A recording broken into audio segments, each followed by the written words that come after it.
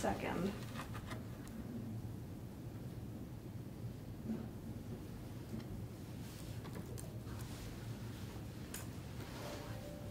All right, we are recording.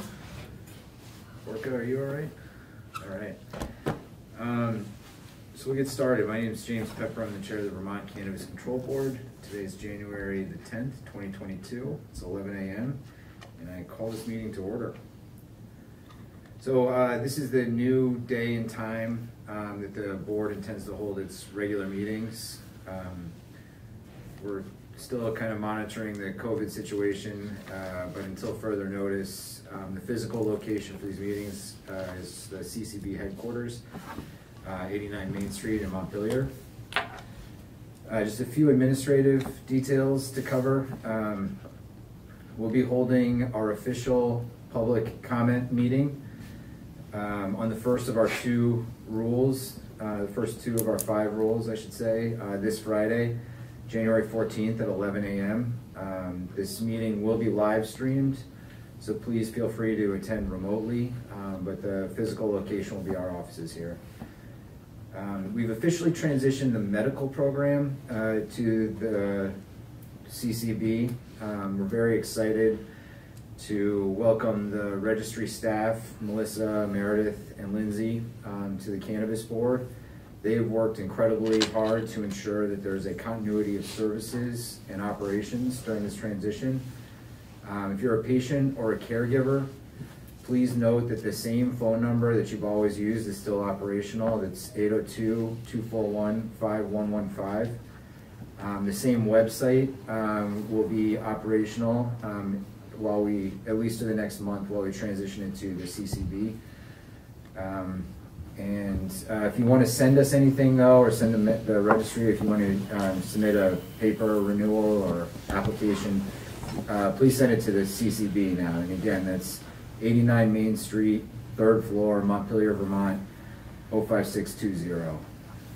You should have gotten a notice if you're a patient or a caregiver about this transition with all this information, but just want to make sure everyone knows that. Other than that, we had a really great discussion with our advisory committee last Thursday regarding some of the policy recommendations that the board needs to make for our January 15th report. We're going to be discussing those decisions in greater detail later today, so why don't we just go ahead and turn to the agenda. But first, we should approve the minutes from January 4th. You guys had a chance to look at those? Yes. Yes. All right. Is there a motion to approve? So moved. Seconded. All in favor? Aye. Aye. Aye. Okay. So looking at the agenda, we left off last week talking about some additional tiers of licensing, specifically a cottage manufacturing tier. And I thought that we should return to that conversation. We all kind of decided to look at the regulations around the cottage industry in Vermont, as well as the regulations that we're going to require for Tier 2 product manufacturers. And I thought that we should just pick up where we left off. So, Julie, do you want to start with that? I can, or Kyle can. I think we both have had thoughts on this. Feel free. Okay. So, when I brought this up, it was the problem I was trying to solve was how do we encourage people who have skills and talent in manufacturing and are able to do that in a small scale at their homes now, but aren't ready for a variety of different reasons. Either they don't have the investments, or they're not prepared, or maybe they want it to be a side gig and not a full-time gig, not prepared to do a full-time, full-scale manufacturing facility. So and the reason I think this is a problem we need to solve is I do think that it meets the portion of our vision that we've talked about as it relates to social equity and encouraging folks from the legacy market into the regulated market. I think we have some existing structures in place, which you've just mentioned, the home occupation structure under 24 VSA, and then of course the home-based. I thought about it mostly in terms of food manufacturing. So we have some home-based food manufacturing rules already outlined in Vermont, and a long history of businesses starting that way. So Andrew Livingston, in our October 1st meeting, we asked about cottage licensing, and he posed a couple of questions.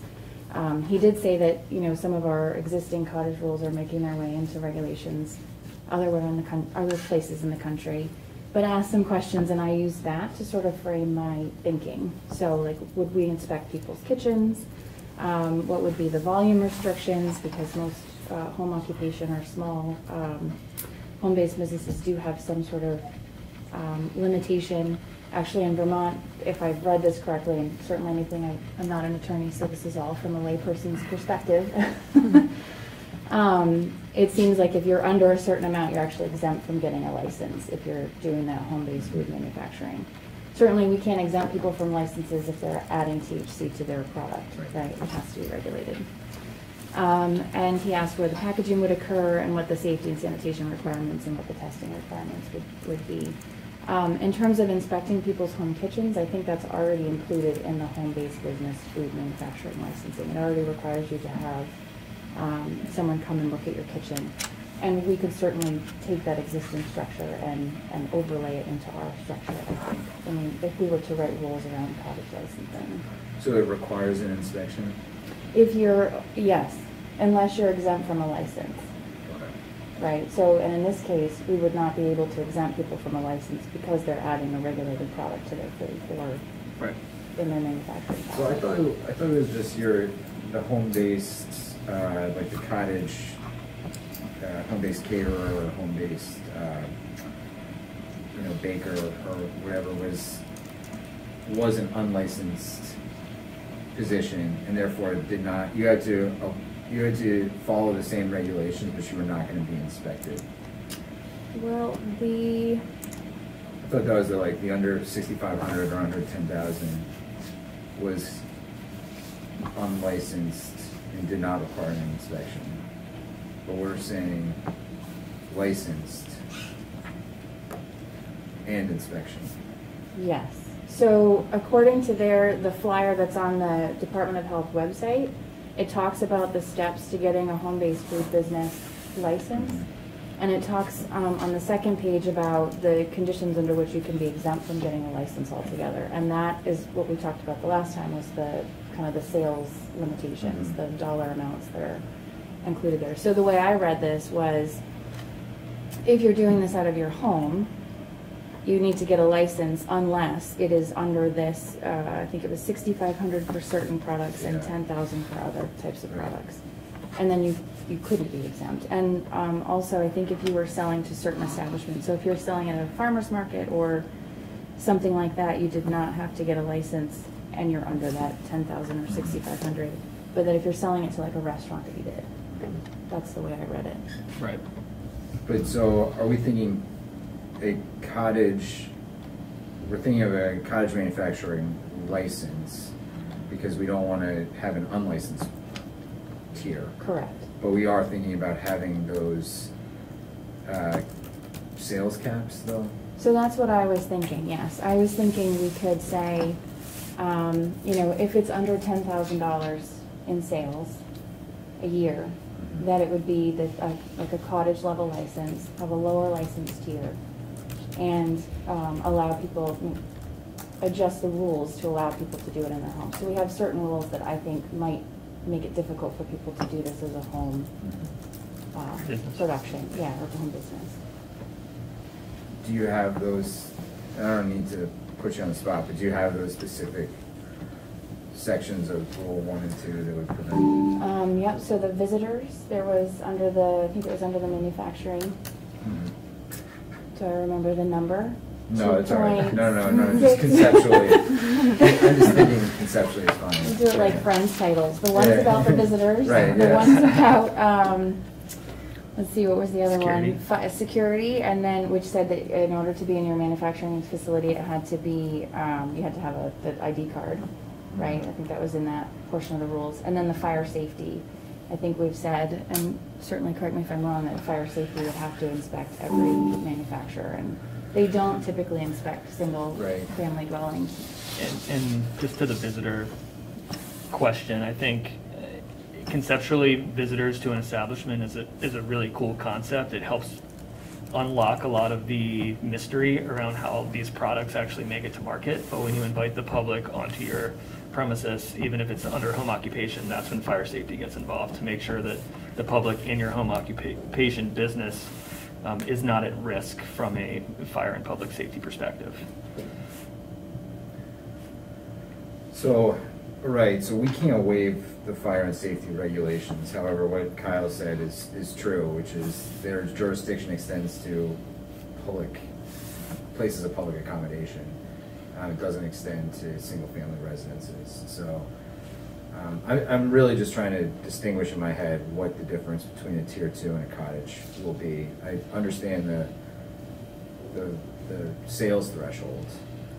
And again, if this means that we're not going to inspect, that would be a huge difference to me. So I don't think that we would not inspect. I don't necessarily think, though, if people are baking in their home kitchen that we need to have fire safety inspect. So if that part of the rule would not extend, or and maybe I'm misunderstanding, if that would not extend to somebody who's doing this in their home, then that solves part of that. I mean, the reason why I presented it as like, here's the problem I see. We don't necessarily have to solve it with a different tier of licensing, but Right. I think we do want to make opportunities for people to be able to incubate in their own homes if they have that opportunity, Right. or to do it as like a side,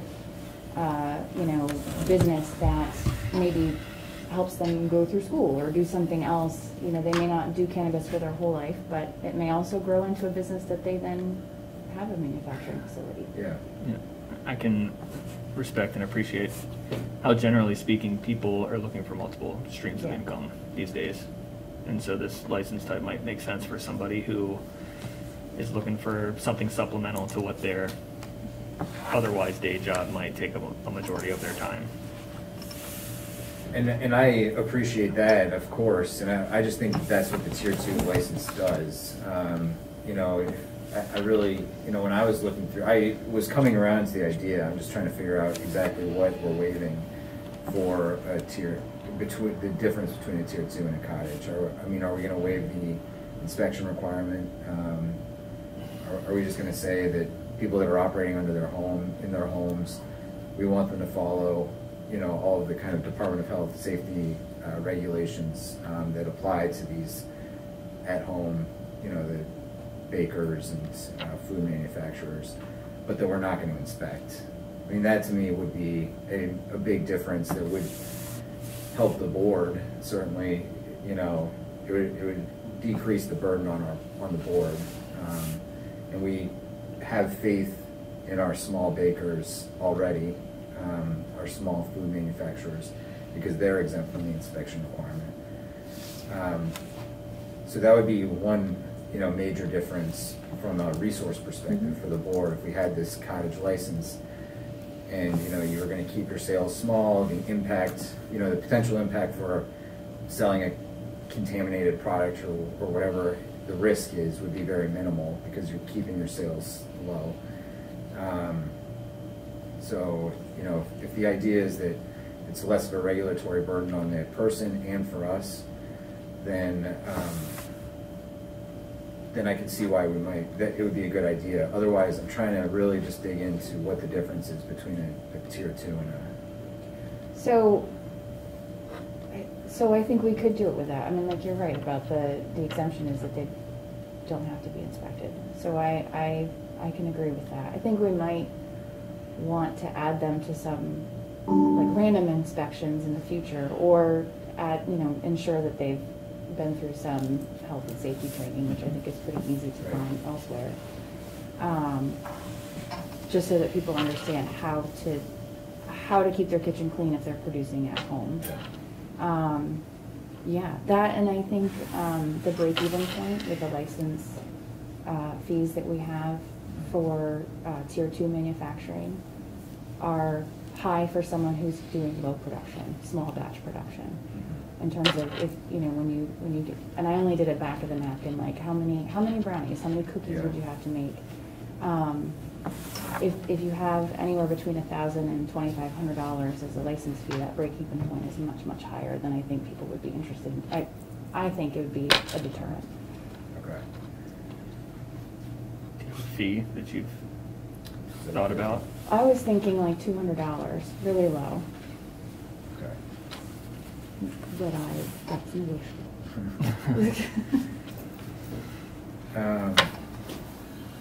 Did you have a sales threshold for this? Yeah, I was thinking the $10,000.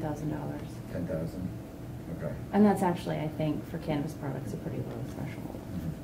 I mean, even if we had 80 people who sought this license, it would only be like 10% of the, like for edibles, because just to make it easy, I looked at one thing, of what we've projected in sales for those. So have you thought about what else from the application standpoint that we'd be waiving? Because that's where I thought that there was a pretty high burden, and I know that we've been looking at trying to reduce kind of some of the requirements in Rule 1 on the application side. But to me, that's where really, someone who's really trying to be kind of an at-home small baker, having to put together the kind of all the plans that we're requiring in the application might be too burdensome. Yeah. So I didn't think all the way through that. But yes, I agree. Like I'm thinking about, what kind of business plan would we ask someone like who's seeking a license like that to submit? It would be much more skeletal than what we're asking for larger operations, I think. So, yeah, I think there's lots of room for exemption there. And of course, the major costs are around, I think, testing and labeling, packaging generally. Are you thinking about waiving any of those requirements? No, you can buy packages on Amazon and you can have the labels printed at Staples. It's not, I mean, you can buy 100 packages that have the ASTM, even though we haven't required that, certification for $40 or $50. And the testing? So the testing would depend on what it is someone is making. So I think we could still do the testing.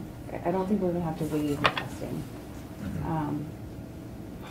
I wasn't clear on what, and maybe we haven't decided on this, but like for things that are produced, what is the size of a batch? So if somebody's making a batch of something at home, like what is the size of that batch that has to be produced, tested, sorry.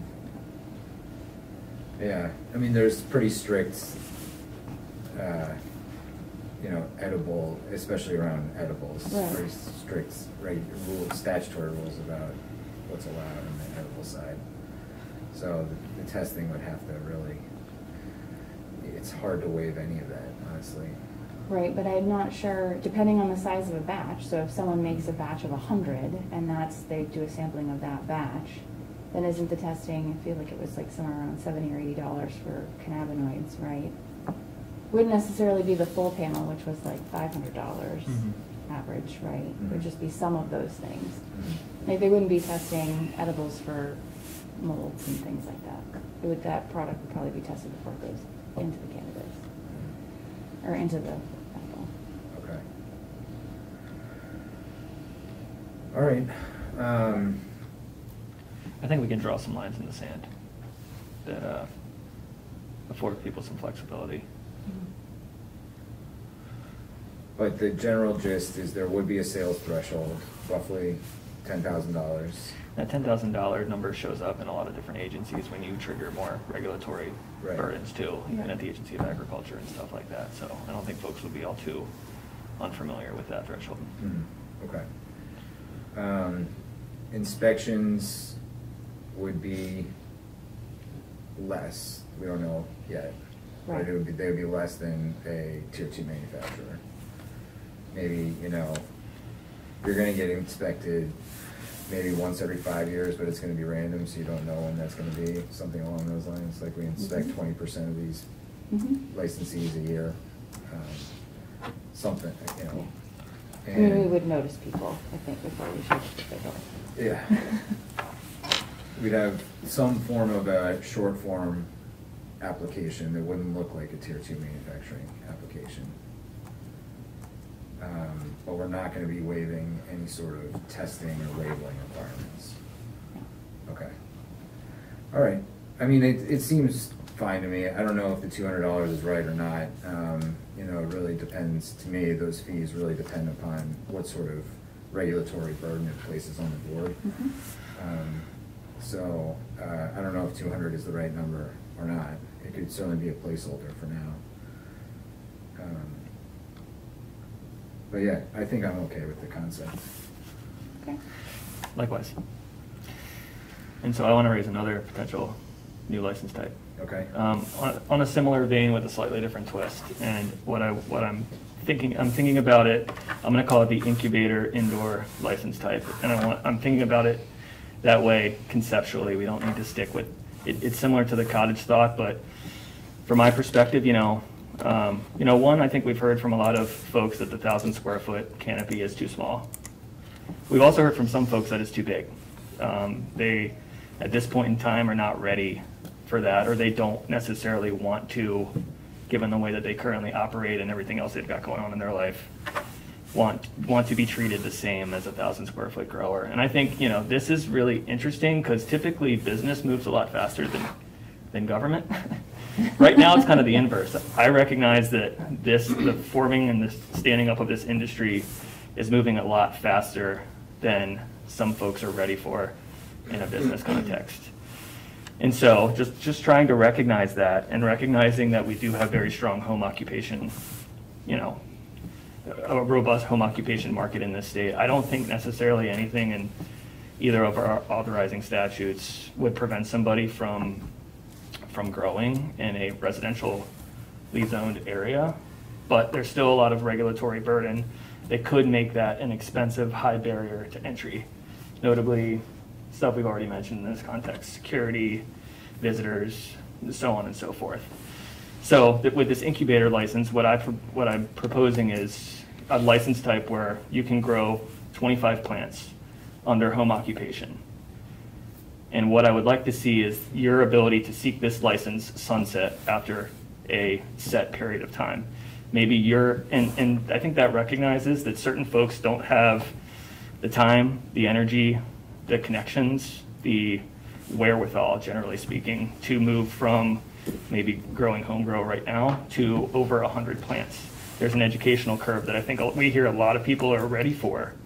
Some people might not be ready for that, whether it's translating those skills of growing a handful of plants to a high number of plants, or this is their second, third side hustle, and it's not their primary means of business. Even at 1,000 square foot, that might be hard to be your primary source of income.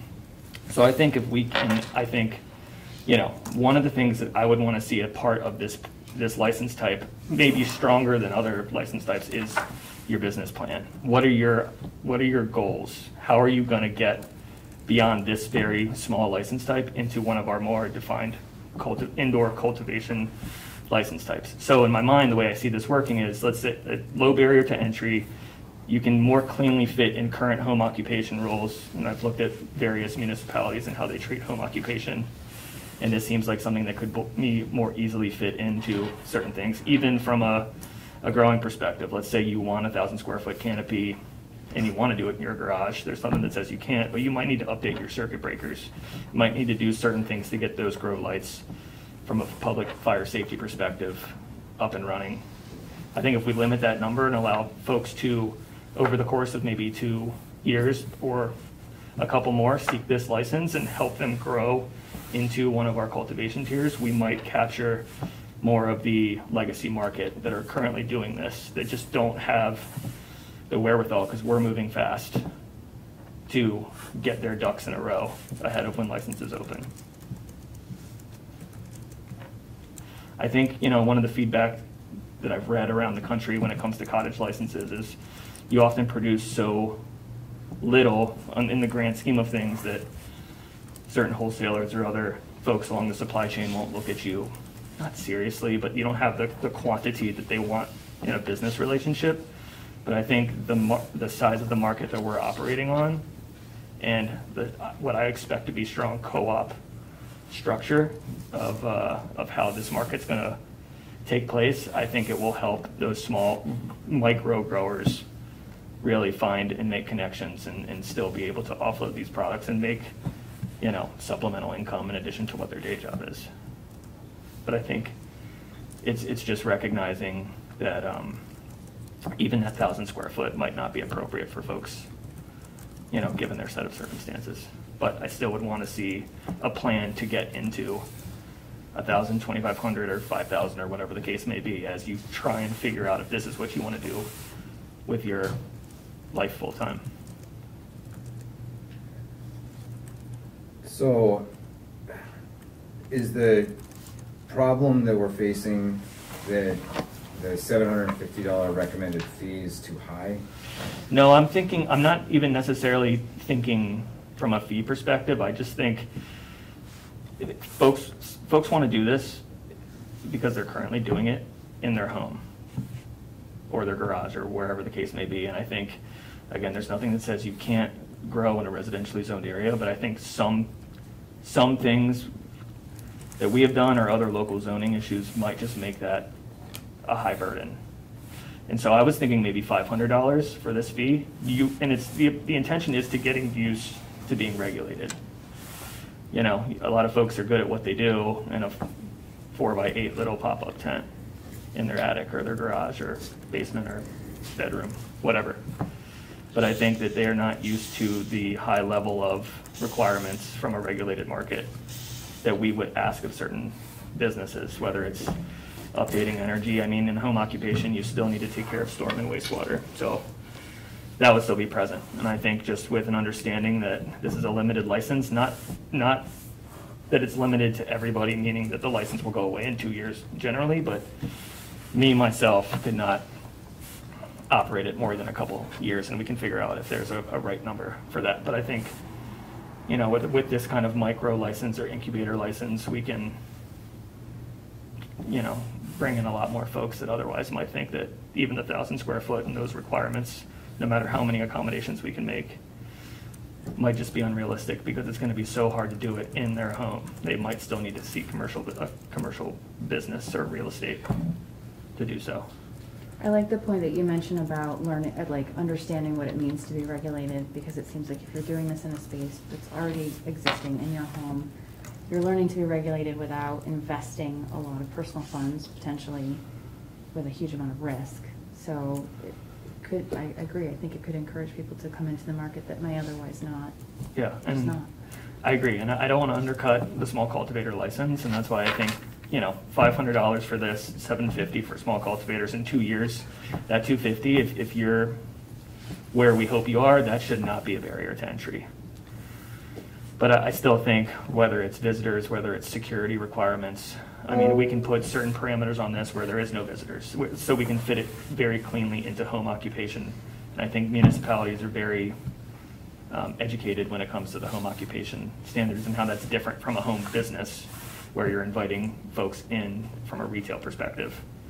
I think it would be a clean option for folks that otherwise feel like, you know, even the accommodations that we can make per statute just might not be enough to get them interested. I'm having just a difficult time really distinguishing, once again, and I'm sorry if I'm being obtuse here, the difference between this and a small cultivator, because we can't waive energy and environmental regulations, right? We can lower the bar across the board, but we can't waive those for this license type. No one is required to either build 1,000 square feet or allow visitors into their house. So that, you know, they don't necessarily have to, you know, have fire safety or whoever come inspect their house if they're not going to allow visitors. So I'm just trying to really drill down on what is the difference here between this and a small cultivator. Again, you know, I wish I had all the answers.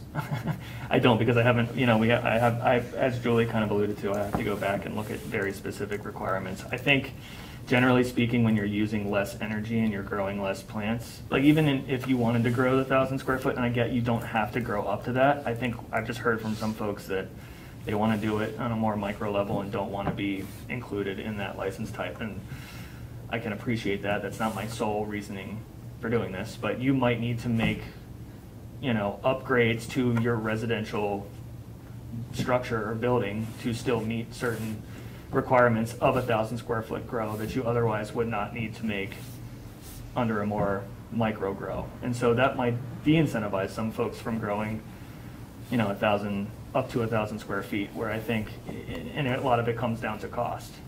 You know, I know that there's grants and programs out there. We've talked about them at, you know, at an exhaustive rate, that Efficiency Vermont might help you do so by buying the actual lights. But what does that mean from actually updating the structure of your residential dwelling in order to meet certain standards that you otherwise would have to do? From the visitor perspective, you know, I don't know if we can include, it's a point well taken, I don't know if we can include on the application that you opt yourself out of visitors that might otherwise allow you to avoid some fire safety stuff, but as it's written, you know, you're allowed to do it. I mean, you're allowed to have visitors in. Is that a blanket no matter what, or are we allowing folks to kind of subject themselves to that regulatory oversight or not? I don't know. I think at the end of the day, my intention is just recognizing that some folks are not ready for the type of financial commitment it takes to grow a 1,000 square foot license. Some folks in the illicit market are not going to seek that license no matter how many accommodations we make. But isn't creating this license type just another accommodation? I mean, I just don't understand the difference. I mean, we're essentially said 500 square, you know, 1,000 square feet is it's a ceiling, it's not a floor. You know, people can grow anything they want within that 1,000 square feet, and we can make any accommodation we want other than energy and environmental to those. So I just don't see why we wouldn't be focused, instead of creating a new license type, focused on creating exemptions for small cultivators. I get that, and I think I'm just bringing the license type is trying to shed some light on some of the still issues that I'm, I guess, at least hearing about, and so I was trying to find an equal medium here. I just think that if we can find a cleaner glide path from a permitting and regulatory perspective to give clarity that some folks, under the right set of circumstances, can participate in the regulated market by growing it in their residential dwelling, there might be more appetite from otherwise folks who, one, we've got a lot of education and guidance to put out, to tell folks what they can and cannot do, but it's something that, one, municipalities are familiar with, and two, I just think we'll get more buy-in from this more limited license type right now that allows you to kind of grow into being regulated at the higher tiers. Did you say a plant limit or a plant number? 25 plants. And what's the rough square foot equivalence of that? I think it depends on your, I think it would depend on your growing methodology and the type of plants that you're growing. And is that 25 plants, are those female flowering plants, or is that Total. everything? Total? I'm trying to find a equal medium between home growing, recognizing that some folks are growing more than they're legally allowed to grow, home growing. And I get, you don't have to grow 1,000 square feet. I totally appreciate every point that you're bringing forward. I just think that we'll get more buy-in from some folks if we find a, you know, equal medium between home growing and the 1,000 square foot canopy. I mean, it seems like, yes, you don't have to grow 1,000 square feet as a small cultivator, but you would need to in order to have the cost, in order to benefit from the various different costs that you have to invest in. So if there's some way that we can allow access or make an accommodation in some way to allow people who are growing less than that to grow a business, that seems like a way to provide a glide path, like you said, for people who are in the legacy market now to come into the regulated market. Yeah, and I'm and not. Even if it's just testing it out, like people may do this for a couple of years and decide, actually, this is not for me. I'm just going to grow for myself. You know, like that might be or I'm going to sell my business, and that would be, you know, a benefit to them.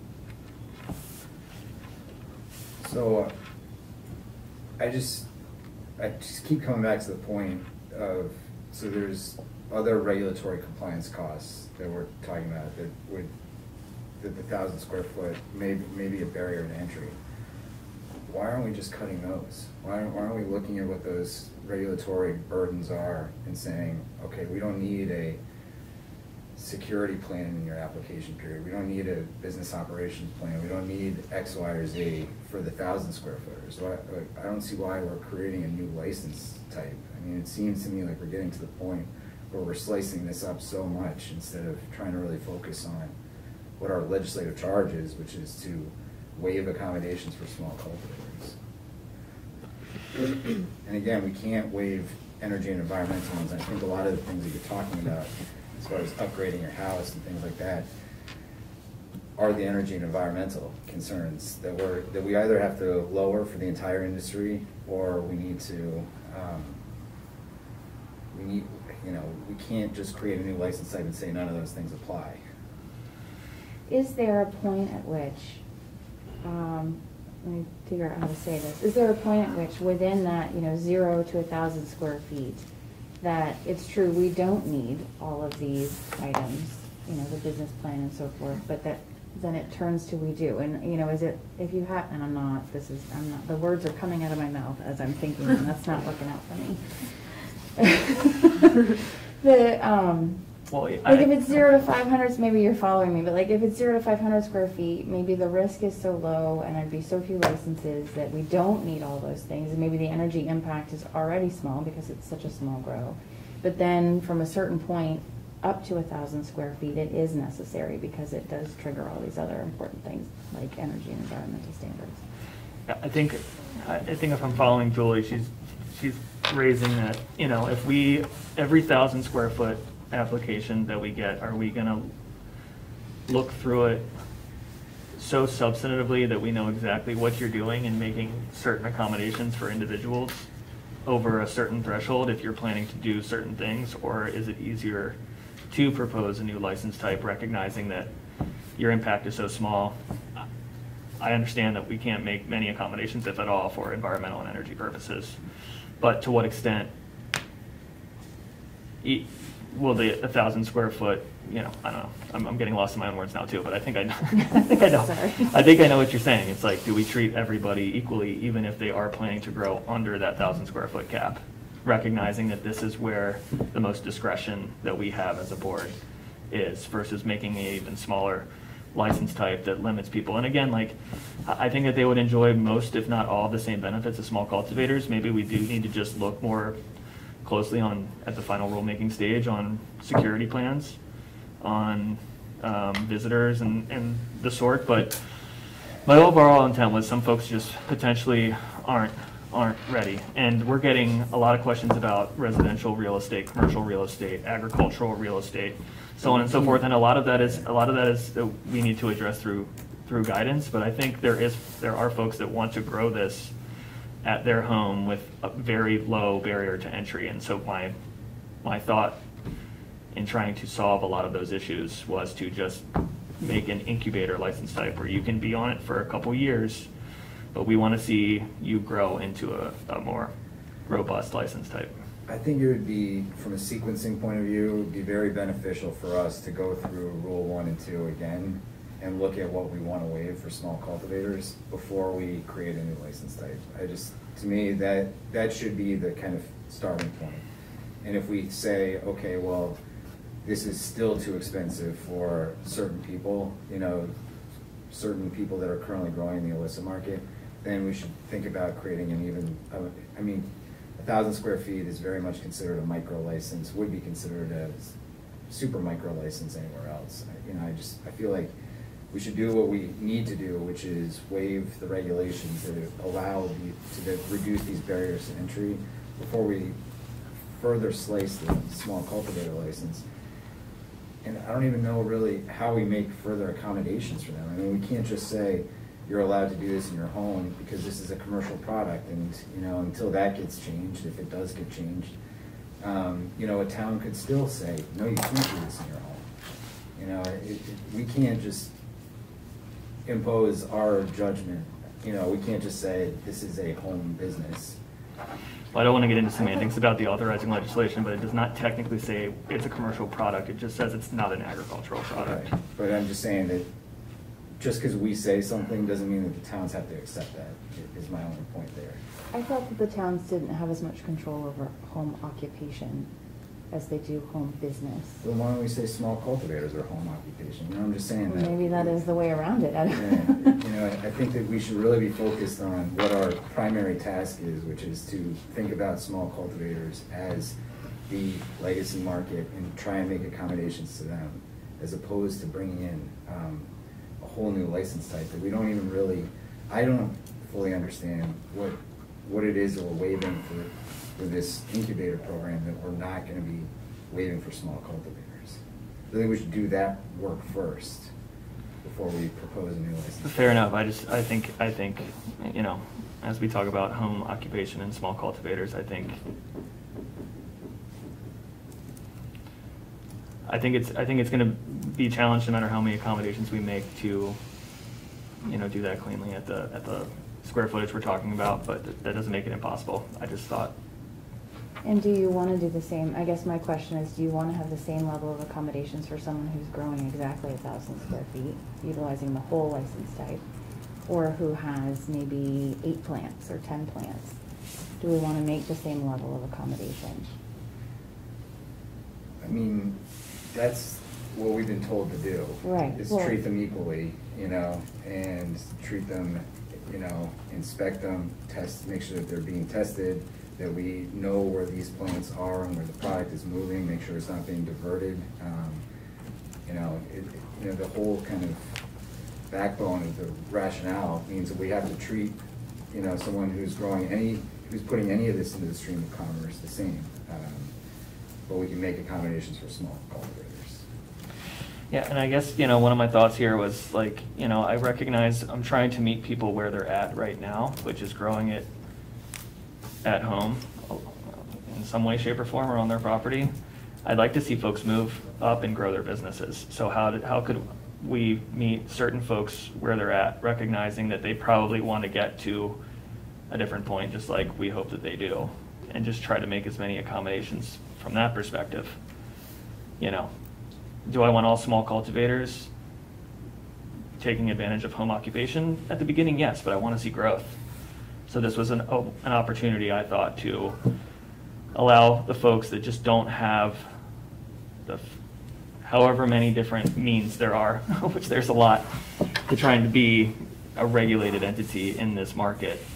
You know, some folks are pursuing new real estate. Some folks are trying to figure out how to do it at home. But was there a way that we could just meet everybody where they're at? And, you know, does that warrant a special license type? I don't know. I thought I'd bring it forward for discussion.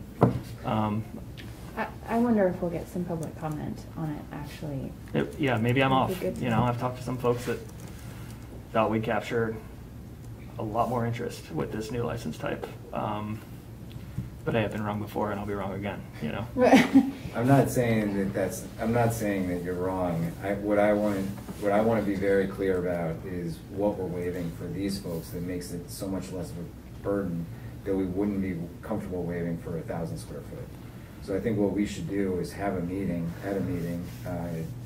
maybe sooner rather than later, is once again go through rules 1 and 2 and say, I'd feel comfortable waiving that for all small cultivators. I'd only feel comfortable waiving this for people in this incubator style. And if there is a very clear difference between those two, then I think it's a good idea to have this license type. Yeah, and I mean, for the record, they would still need to have their products tested, so on and so forth. I just think it was an interesting opportunity to recognize that with even in the small cultivator category, like I've heard from so many different folks that are interested at so many different starting points. And how do we try and accommodate, recognizing that the legislative intent is, you know, prioritizing small cultivators, but also moving as much of the illicit market into the regulated market as we can. And I guarantee there's going to be some folks that aren't going to want to grow that much regardless of what we accommodate for them, at least right now. Can you say that again? Not want to grow up to 1,000 square feet? Yeah, I bet you there will be folks, and you know, I get and appreciate that. I'm still referring to this as an incubator program where I'd want to see marginal growth over the first 2 years to graduate. I'm saying 2 years, that's a number in my head. It doesn't have to be that number. I want to make that very clear. But how can we help you scale up to making this more of a priority in your life? You know, granted that it takes a lot of time, attention, detail, and understanding of this plant to grow any number of them, let alone, you know, the jump from a home grow to 1,000 square foot space. And there's some folks that are interested, and it's their side gig or their hobby that might want to figure out ways to, make it a little bit more part of their portfolio moving forward. So the problem really that we anticipate is that there are people who have very small grows, far less than 1,000 square feet, that we still want to come into the regulated market. Yeah, and do they warrant special attention? And so, I mean, I know what the legislation says. We may actually need to think a little smaller, even given just the structure of our state. I'm not saying that we shouldn't do that work. The thing that I want to know on this is, I mean, we still have some mandate for seed to sale tracking. We need to make sure that a legally grown plant doesn't end up on a gray or illicit market. And so what does that mean for this group of folks? And what happens if their businesses fail and they all of a sudden have 25 flowering plants? Are we in charge of that? If we gave someone a license, then it's our responsibility to deal with that and to make sure it's not getting diverted. So, I would like to go through our Rule 1 and 2 and just, again, kind of divide things into 3 categories. Mandatory for everyone, waivable for the 1,000 square foot, and then, if we see that, this might be a good idea for a 1,000 square foot grow, but not necessary for a home occupancy incubator grow. And the more that we find that fit into that third bucket, the more, to me, it's a good idea to have that. Yeah, no, I appreciate that. I'd like to have us all do that just to see if this rises to the level of necessity. I think, to your points, we're going to have people fail at every single level, and we're going to have to figure out from a compliance and enforcement perspective what we do with grows that do fail. It's inevitable in market dynamics that some people win, some people lose. But for the record, these folks, I would still require that they be in inventory tracking and they would have their product tested. To me, it was more about learning how to be regulated, crafting relationships that you might otherwise not have right now to help yourself become part of a co-op or relationships with wholesalers or retailers, or, it's just trying to meet people where they're currently at with goals to move forward. Yeah. When I envision that, I just envision it for all the small cultivators. All small cultivators. To me, that's the kind of introductory license. No one's telling you have to grow 1,000 square feet. That's the kind of that category to me should be the bare minimum requirements. That should be capturing these same folks. I get that. If I think about home occupation, I think we should view the small cultivator exemptions as you're talking about. Can somebody do this in their home without additional regulatory burden? And there's some decisions that we would have to make, I think, especially on visitors. I want folks to be able to visit certain operations to see, oh, this is how this is done, and unlock the mystery. But then you open yourself up to it being a public space, and fire safety would have to come and approve your operation. So there's just decisions on what we think would have to make. This would kind of cut that conversation short by not allowing certain things and allowing you to do it in the comforts of your home and craft those relationships and grow your business at your pace over the course of a couple years before you would no longer be able to seek this license. But we don't have to keep recycling the same talking points, or at least I don't. But if we are going to do that exercise, we would have to do that you suggested, looking at we need to do that this week, right? If we're going to consider this as one of the license types that we suggest. We'd have to do it before a fee bill passes. It doesn't necessarily have to be this week. Yeah. Okay. Well, food for thought. Yeah. Any other license types that we should talk about during this portion? Are we going to talk about event and again? I think we should. Yeah. I mean, they are contained in both our January 15th report and our NACB social equity report. So we can talk about them then, or we can talk about them now. Let's talk about it now. Yeah. Okay. I have a preference. Just so we're all clear, I was planning on moving to NACB next. Okay. And then after we're done with this conversation, and then maybe take a break depending on the time and do the January 15th final review after that. So, but no, why don't we go ahead? I think delivery, I think we all kind of came to a conclusion on, so I don't think we have to rehash that. But on-site consumption, temporary event? So I was thinking about on-site consumption after our last meeting and event, and what stuck out in my mind was the event licensing having a requirement for transportation, like an approved transportation plan. And I wonder if we could still include on-site consumption in our January 15th report as a possible license type if the on-site consumption is somewhere where public transportation is available. I see this sort of approved transportation plan, and the access to public transportation is sort of meeting the same goal, right? That people are not driving after consuming. Yeah, I mean, I'm fine with that. I think really, to me, you just need to have some, whether it's on-site consumption or, you know, if you're seeking a permanent on-site consumption location, there needs to be a public safety plan involved, and it doesn't have to be accessible by public transportation. That would be a huge benefit if it was. It knocks out, you know, what, 3/4 of the state though. It does, yes. So to me, you know, you could have people that work for you that are willing to drive customers in their cars back home. You know, it doesn't have to necessarily be public transportation. So I don't, you know, I'm a fan of on-site consumption, recognizing the highway safety issues present a real challenge to just our general mission of creating a safe market. So, you know, I just don't feel like we need to be prescriptive that it has to be accessible by public transportation. I think any on-site consumption application needs to have a very detailed highway safety plan. And it doesn't have to be specifically detailed, it just needs to actually work. It needs to pass the straight face test. That there's a plan to get these folks home safely, anyone who's consumed. It seems like in our last meeting, though, we were not going to recommend on-site consumption as a. Are we talking about on-site consumption, like consumption lounges, or on-site consumption in the context of special permits? Because it looked like we were in the context of a special event permit with an on-site designated area versus what we hear about a lot, which is a brick and mortar consumption lounge. I'm talking about the latter. The lounge. Yeah. Yeah. I think, yeah, I mean, I'm in favor of it. I just recognize that we might need to kind of back into it, you know. I think that we might need to have some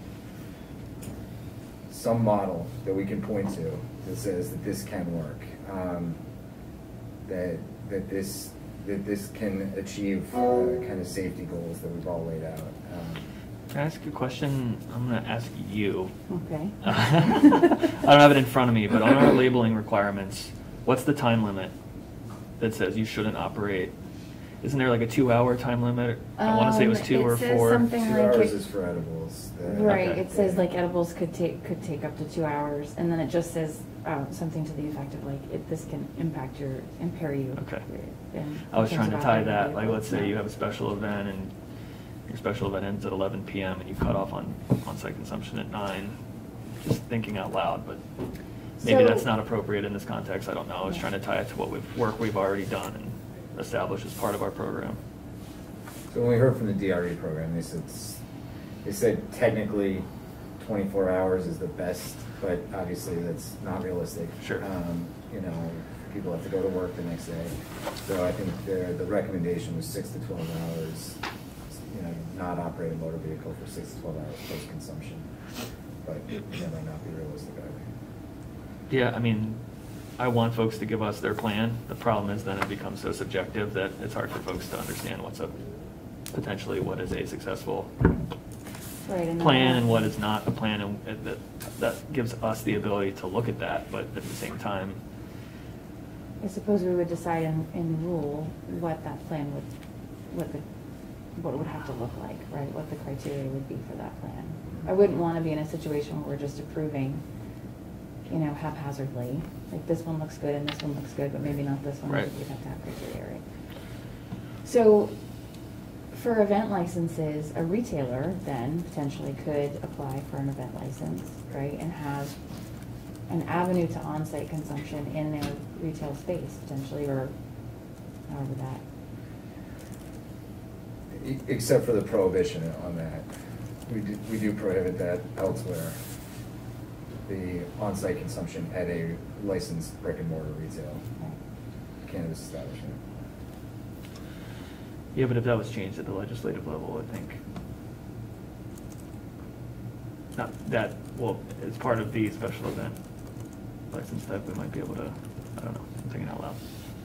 I'm thinking back to what you said about the path to on-site consumption, and if we were able to change that and allow retailers to apply for event licenses, we could demonstrate that it's safe, then that might be the path to on-site consumption. That's how I see it. Yeah. You know, New York's doing it. You know, they probably won't come online anytime soon. You know, these licenses likely won't be issued anytime soon. You know, it's a little bit of putting our head in the sand by not recognizing that these things exist in Washington, D.C., they exist in San Francisco, they exist in Spain. You know, on-site consumption is not, you know, a totally foreign concept to the cannabis industry.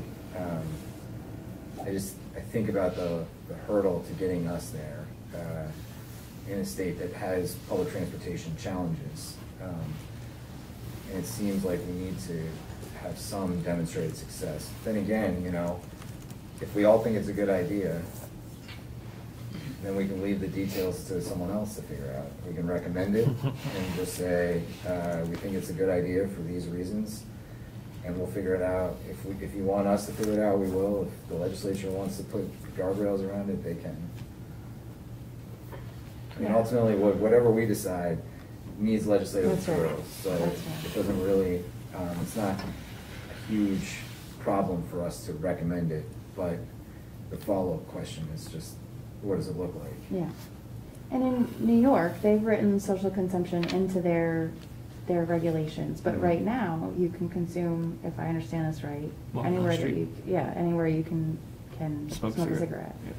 So maybe the way to solve the consumption problem, or the equity problem with consumption, is to recommend that Yeah.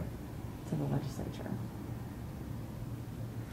Yeah, I think there'd be fewer questions, sorry to interrupt, but there'd be fewer questions. Like if you allow consumption like that, then we've already had the public health conversation about secondhand smoke. We've already said as a state where people can smoke a cigarette already. So that conversation's already been had. Versus, I think, the conversations that we'll have with on-site and event consumption, that like, is it indoors? What happens to the ventilated space? Like, I think if we open it up, we could still have event licenses so people could retail and sell and manufacture or whatever at an event, but if you could just consume it where you can smoke a cigarette, that seems to solve most of the problem. Yeah, I mean, this is the conundrum that I've been trying to untangle, which is that we are inevitably going to have a very large tourist contingency purchasing here in Vermont, and yet these tourists have nowhere to consume in Vermont. They can't go into a car, they can't go into, most Airbnbs have a line in there about not consuming. Certainly if you're in federally subsidized housing, you're not allowed to consume. And even if you're at a ski resort that's on federally designated land, which a lot of them are, except for Killington, maybe Jay, it's technically still consuming it in a that's federal part of spot. that is state land, yeah. Yeah. So, yeah, that was my justification in my head for on-site consumption. But maybe the real solution here is just to say what New York did, which is anywhere you can smoke a cigarette, you can consume cannabis. I mean, the controversy is that you're not preventing kind of youth from seeing that happening. That's the counter argument, and since in a lot of ways normalizing cannabis use in a way that a lot of our prevention folks and our public health folks want to kind of have a non-normalization of cannabis use. But it still doesn't solve, it still doesn't, that mentality doesn't solve the problem that there's no legal place to consume. And as a secondary point, that there's disproportionate, disparate arrest rates, sentencing rates. You know, there's a different response to enforcement for people of color, and so they're going to continue to bear the burden or the brunt of the enforcement action for people that are consuming publicly. Mm-hmm. So, yeah, I mean, maybe it makes sense to either say on-site consumption for these reasons, or allowing people to consume openly. You know, there needs to be some solution here. How do you feel about this? I don't know. I'm kind of lost in which one which one's rising to the top right now. I think it's an either or, right? It could be Or both. Yeah, it could be both. Yeah, I mean, I think as part of a designated area, as part of a special event, is obviously something that I'd like to see as part of our pilot program. I want to talk about that in a different context, but I don't want to muddy our conversation, so I'll get to that after we kind of settle here. As far as brick and mortar consumption, I think that's what we're talking about. Sorry, just a lot going on. I want to see that happen too. I don't know the easiest way for us to get there at this point in time. You know, whether it's in any place that you can consume tobacco products, or, you know, limiting it to a brick and mortar establishment. I tend to think that, considering everything, we might get more traction with lounges than you can consume anywhere, just at this point in time. But that's my gut feeling. Yeah, I think that's a fair point. Yeah. Okay. And just to be clear, my issue with indoor on-site consumption, I know we got a comment about it last week, the health concerns that I'm worried about are not the impairing effects of secondhand smoke. It's really the negative health consequences of inhaling particulate matter on a consistent basis if you're an employee that works at a consumption lounge. Yeah. You're required to go into a spot that has smoke in it every single day. You're talking about carcinogens in general, not the psychoactive effect of. I'm not saying on the psychoactive. I'm strictly talking about the particulate matter. Yeah. You know, not even just the carcinogens. Yeah. Just the strictly having to inhale smoke if you're asthmatic or whatever else can have long-term consequences. Yeah, and I don't know off the top of my head how other jurisdictions that have wandered into social consumption regulations have handled that. Yeah. Honestly. Well, that's one more thing we have to figure out. I'm willing to figure it out if it's something that we want to do, and I think. I mean, you can have single stalls, and you can have kind of these smoke eater machines that ventilate, and you know, it's not impossible to figure out, but you know, you can't subject employees to that on a daily basis. Respirators, I don't know. All right, so the other thing with special event licenses, and we heard from a number of our advisory committee members, and I mean, of course, we've heard from members of the public. I think if we are going to think long-term about farm gate sales, these special events, I think suggesting to the legislature that we allow producers to sell their products at these special events is something that we should consider, and I'd be in favor of. And I think, you know, it's kind of, as we talk about a pilot program, it really is a pilot program to understand how direct to consumer from a producer perspective will you know, be handled moving forward. And I think in the context of an application for a special event, if that applicant does list the potential participating producers, that gives us the ability to kind of look at their operation, make sure that they're, from an inventory tracking perspective, you know, there's no irregularities or anything like that. They would still have to label and package their product in accordance with our rules. But I think in the spirit of those special events and their intended purpose, allowing producers or retailers to be present at those special events and setting up their own, you know, ability to sell there is something that I think would be a good first step if we do have the expectation and goal that at some point in the future, farm gate sales will be a part of our program.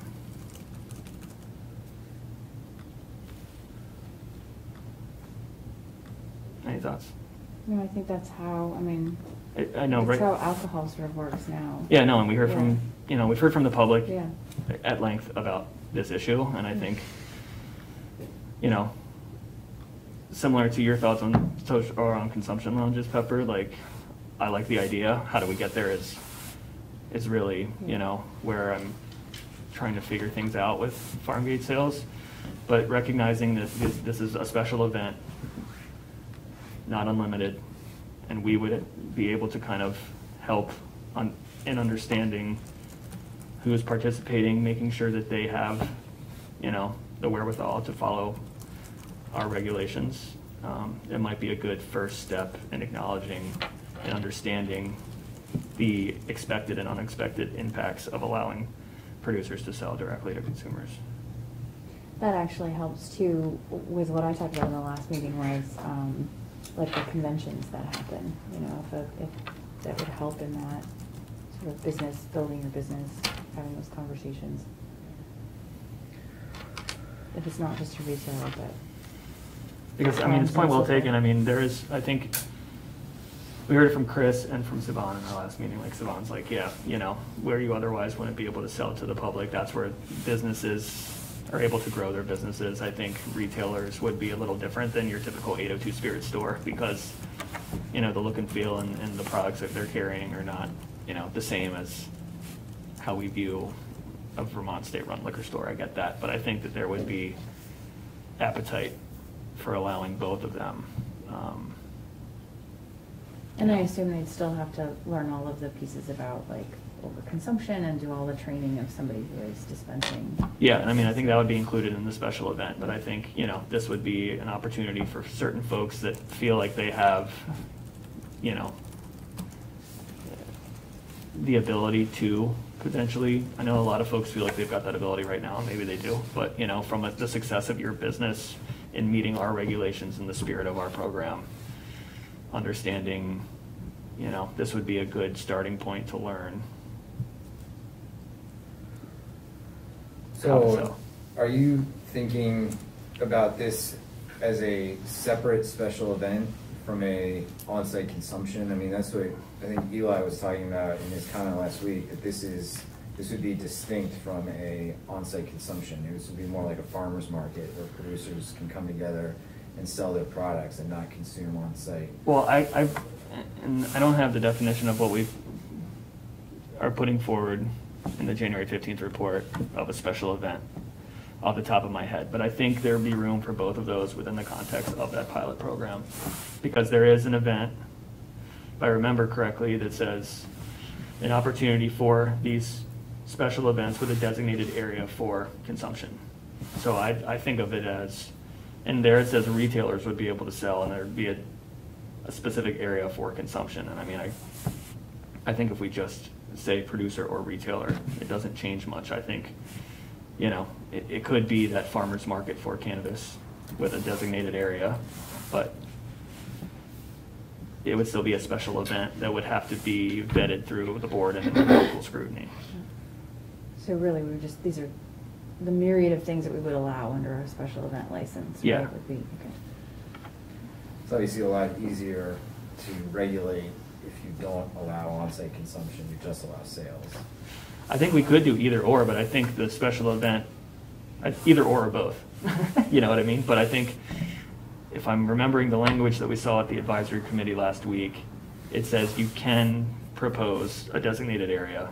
It doesn't say you have to propose a designated area for on-site consumption. I'm saying it doesn't matter to me if you're a retailer or a producer setting up a vending area with a designated space for consumption if that's what you choose to do with your event. Does that make sense?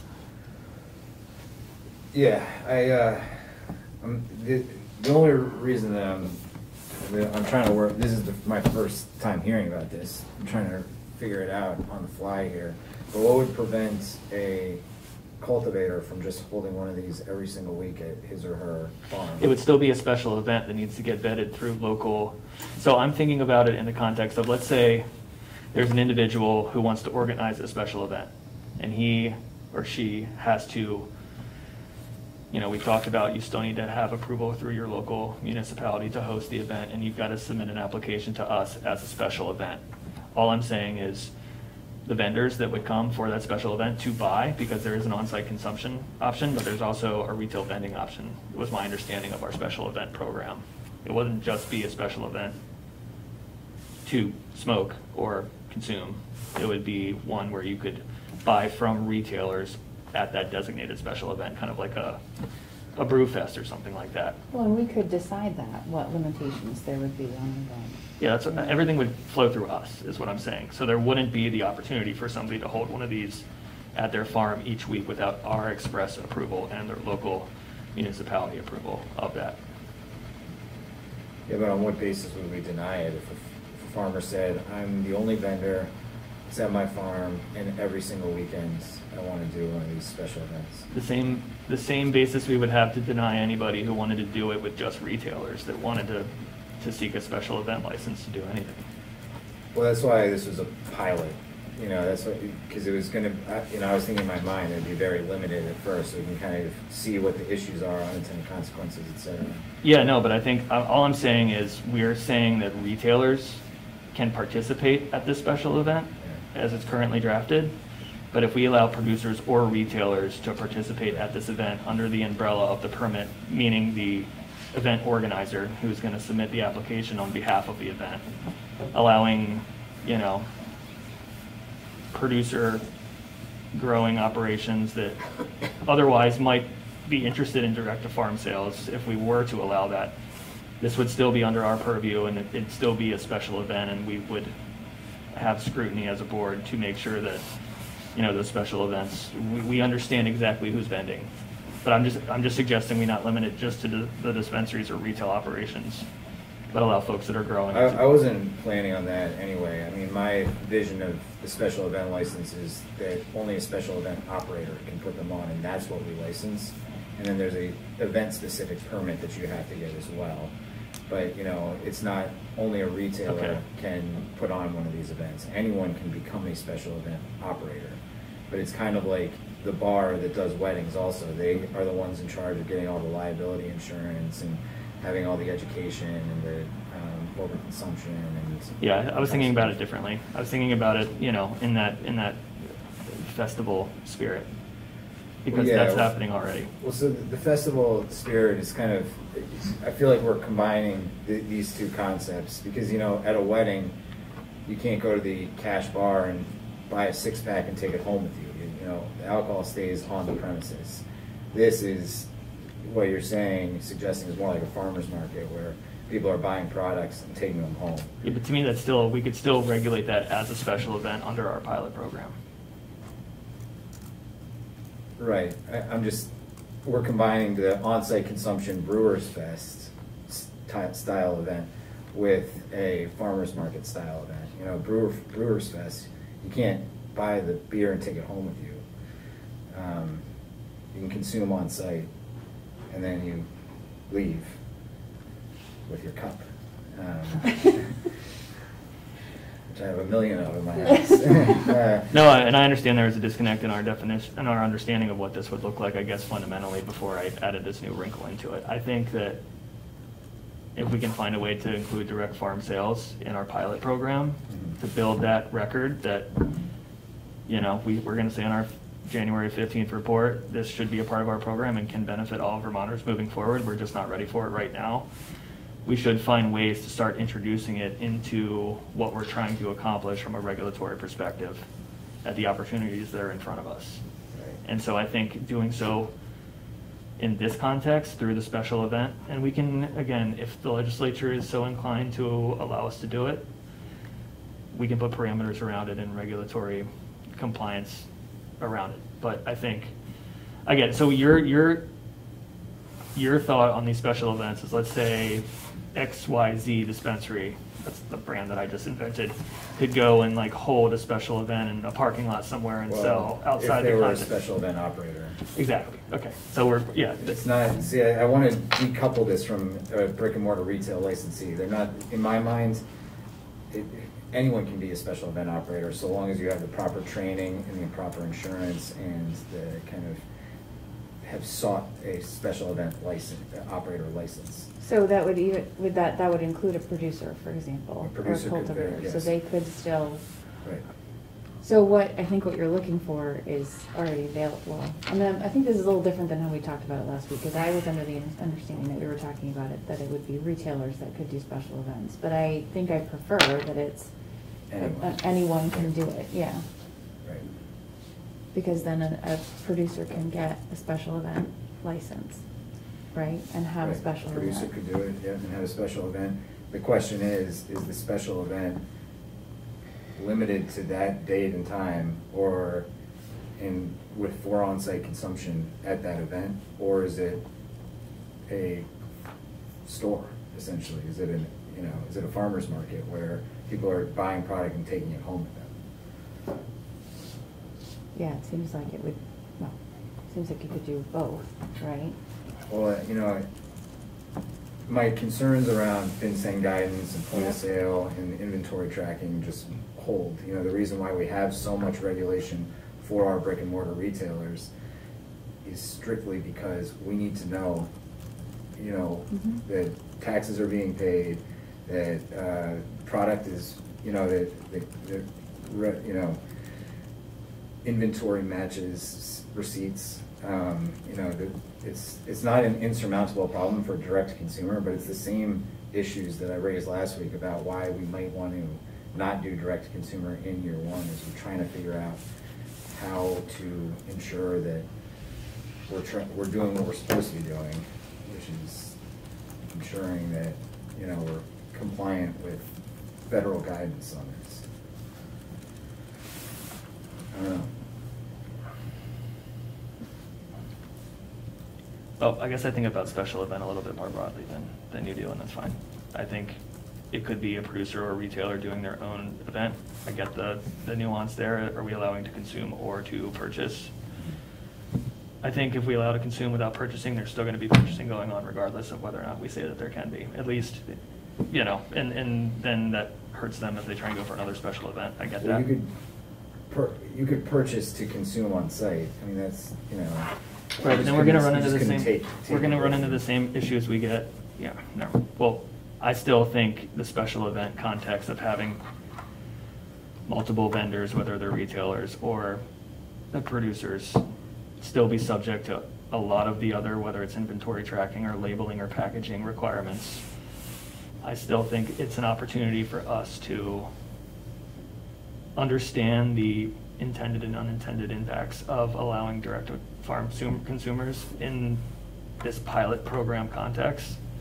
And again, like, this wouldn't be something that can happen every Saturday morning like farmers markets can. It would still be considered a special event, and we would understand who would be selling at these special events, all under the umbrella of the applicant or the event organizer.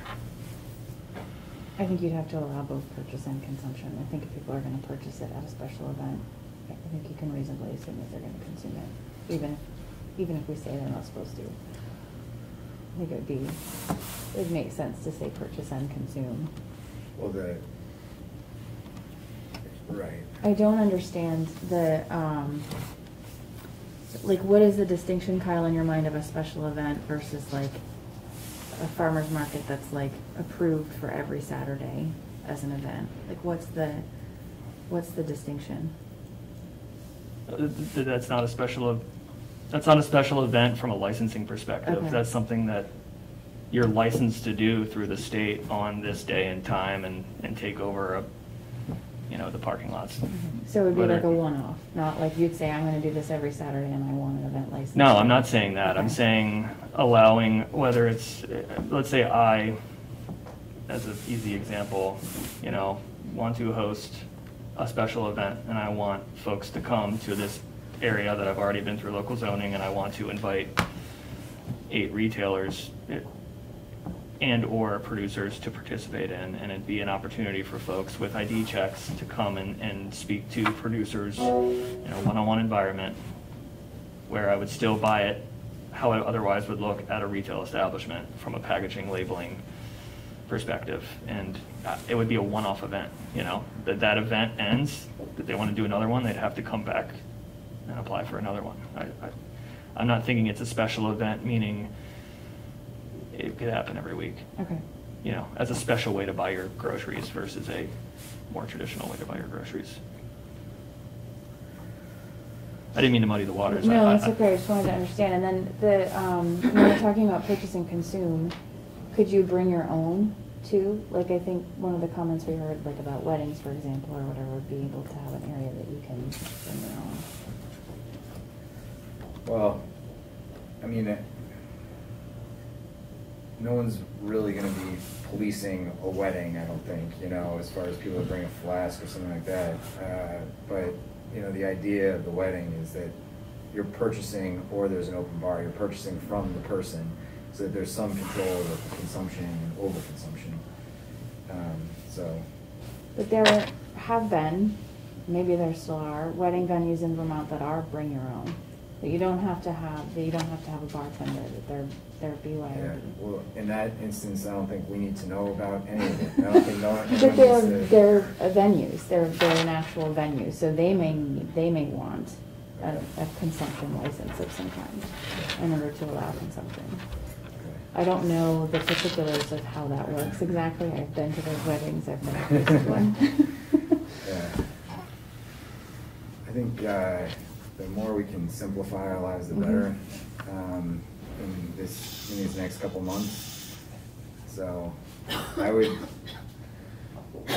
what I think if we're going to go through our rules 1 and 2 to look at, you know, whether a incubator indoor license is necessary, I also think what we should do is, while we're doing that, look at our retail regulations and see what would apply to a farmer's market style event, or, you know, what regulations we have that cover retail that we would want to see in this style of sale.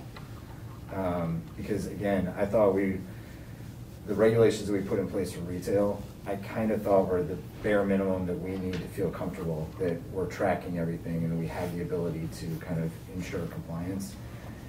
And, you know, the cash handling, the point of sale, the inventory tracking, the kind of employee trainings, all of those regulations I thought were necessary. This opens the door to a totally different style of retail, which I think we all want to get to, and I think we can all envision this happening.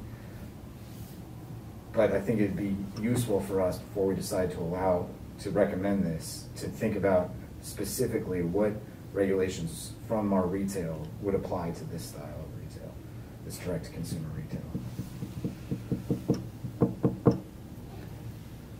But sorry. I mean, we're requiring a safe, you know, for all, you know, that doesn't make sense for outside. Well, yeah, there's not gonna be, does it make sense for inside then? That's my question. well, there's not going to be the same type of cash or product on hand at these very limited, maybe. So you're saying that the product would be limited as well? I mean, the amount of sales would be limited? I think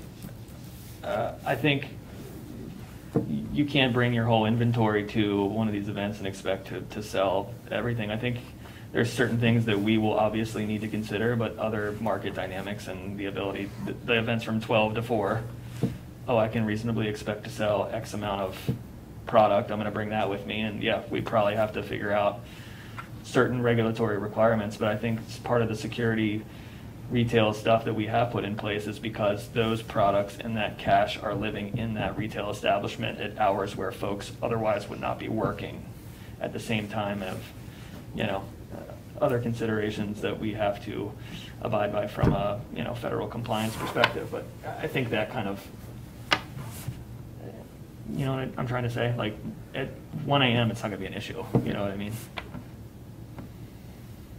I still feel like it would behoove us to look at what what we talked about last week is that, you know, we still need some, I mean, we put those regulations in place for a reason, and we should go through a similar process of saying, if we're gonna have direct-to-consumer temporary event retail, which pieces of this would be necessary for that? Okay. I mean, Maybe it's like the chicken or the egg, you know. I think we could still propose it and figure it out. Is all that I'm saying. Are we, I'm sorry, are we still talking about events? Yeah. Or are we, okay. We're talking about retail at events. Right. And the event style licensing that we're proposing, anybody can get, regardless of what other type of license they have. Or if they don't have another type of license, they could be just a purveyor of events, right? Right, but my idea of the event was that you're not taking the product outside of the event space. It's, everything stays in this Oh, I see. place. Just like at a cash bar at a wedding.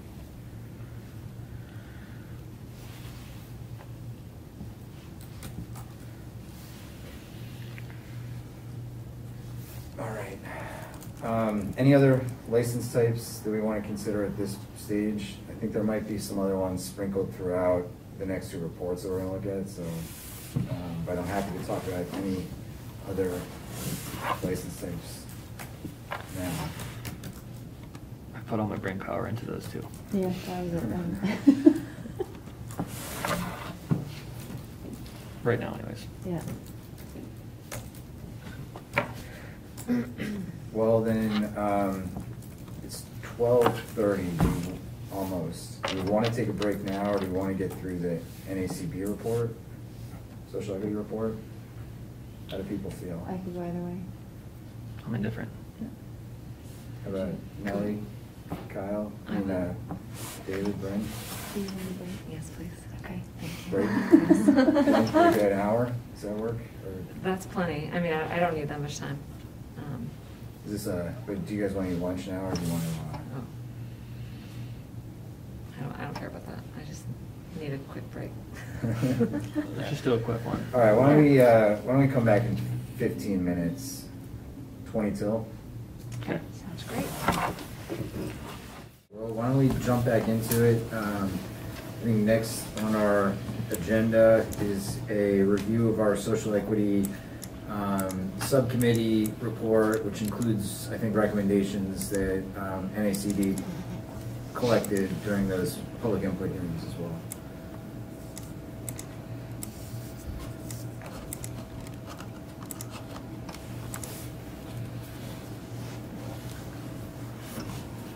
So I'm going to do this review of our consultant NACB's proposed social equity recommendations, and this is a result of their work with the advisory committee's subcommittee on social equity, and also a result of their work in their one-on-one kind of outreach to stakeholders in Vermont, and also the two public input sessions that were held during their time here in November. So I'm going to run through these. Just a little roadmap here to what's contained in their report is a review of the proposal for social equity criteria and the benefits associated with those criteria. This will look familiar because we did put some of this language in our October 15th report to the legislature. Also some economic empowerment criteria and associated benefits. And then some recommendations for the board and how to create a socially equitable cannabis industry, and then some recommendations for legislative action that could promote social equity. So with respect to number 4, some of these recommendations we're going to look at also in context of our January 15th report, which we'll review later in the meeting. So to start, the overview of the social equity criteria. There are 2 criteria, so if a person meets at least one of these criteria, they can be considered a social equity applicant and have access to the social equity program. So if a person is African American or Black or Indigenous or Hispanic, or is a person from a community that's historically been disproportionately impacted by cannabis prohibition, that would satisfy criteria 1.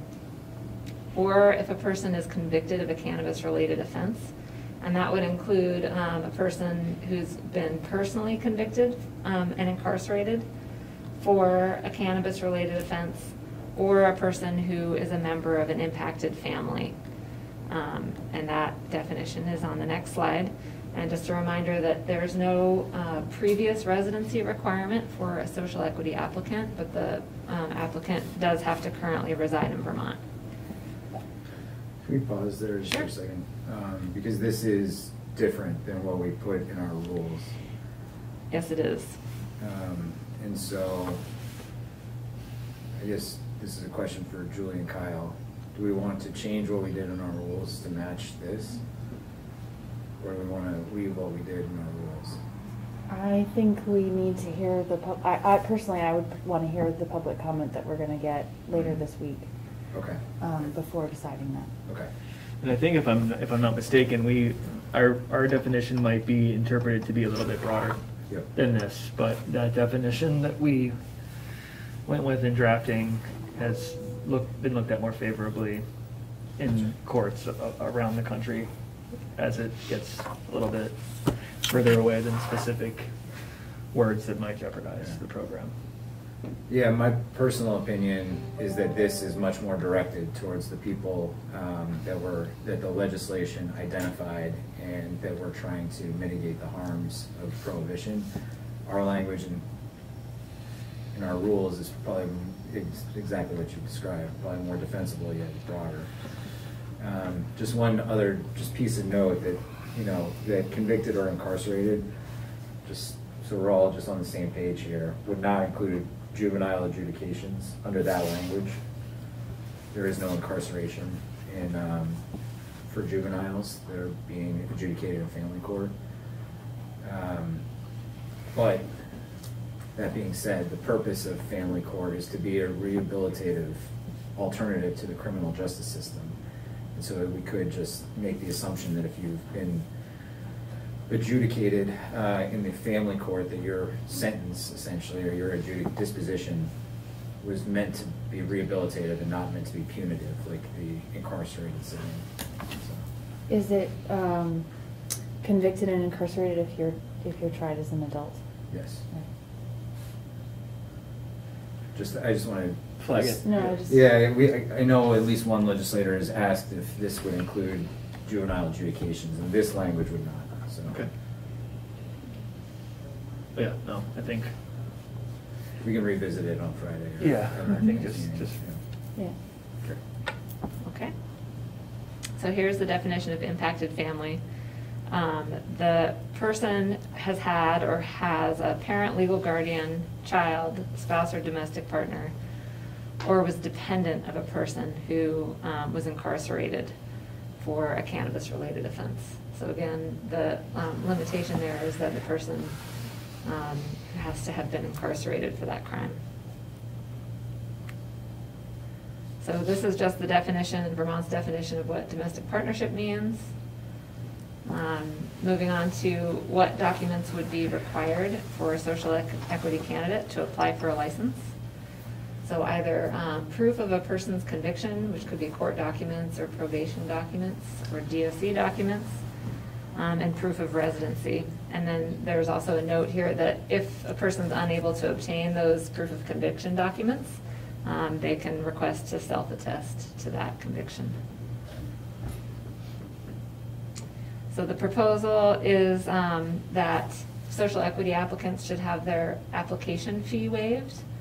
And in addition to the waiver of their application fee, also license fee waiver for the first year, and then like a progressively smaller waiver of the fee for the first 4 years of their licensure.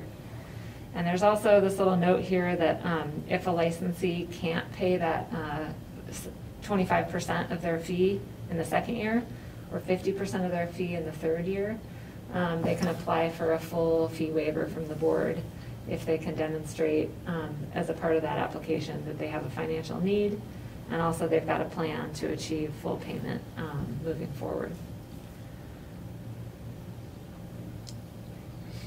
Also recommended that the provisional license application, that like intent to apply procedure that we set out in rule, the fee associated with that would also be waived.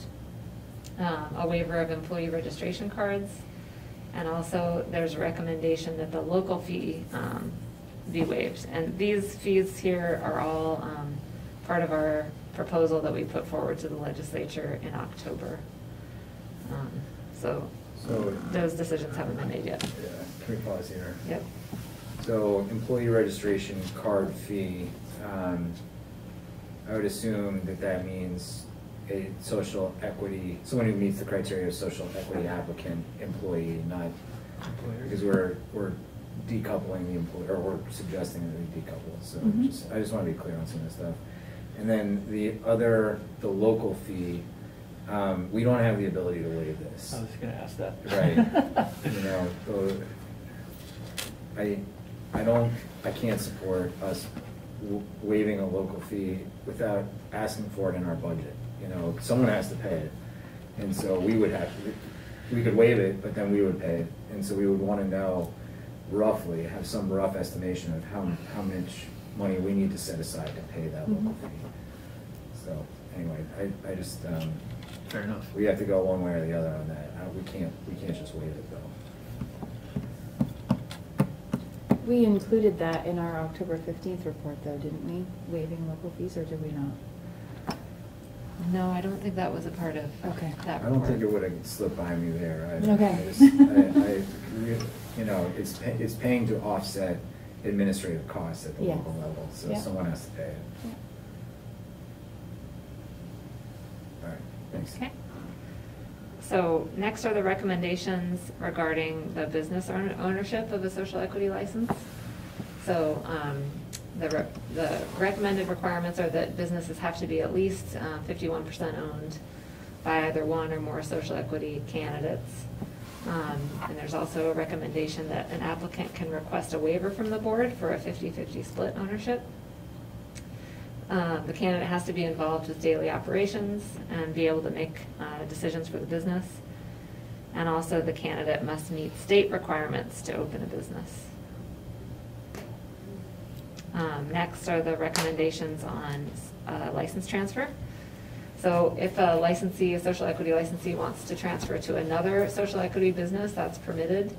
But the new licensee benefits would start at the second year of those reduced license fees, regardless of when the business is transferred. So that's a requirement. And the second year is a 25% fee. If the business is transferred to a social equity affiliate, owner, or anyone that has control over the business, or a social equity family member, the new licensee would have to take over the previous owner's fee schedule. And if the transfer occurs to a non-social equity licensee within 5 years of the social equity applicant first getting the license, the new business holder would have to repay to the social equity program any cost savings that license received during those first 5 years. And if it's after 5 years, then transfer of ownership is allowed to anyone without a repayment requirement. Can I ask a question about this? Is this something that the legislature would have to adopt, or something that we have to write into rule? And the reason I'm asking is there's obviously financial impacts, right? I think this is essentially recouping money. So this would be a net benefit, a positive Yeah. to the board. So I don't think the legislature would, you know, if they approve the plan for the fee waiver, then I don't think they would have to approve this. Okay, all right, thank you.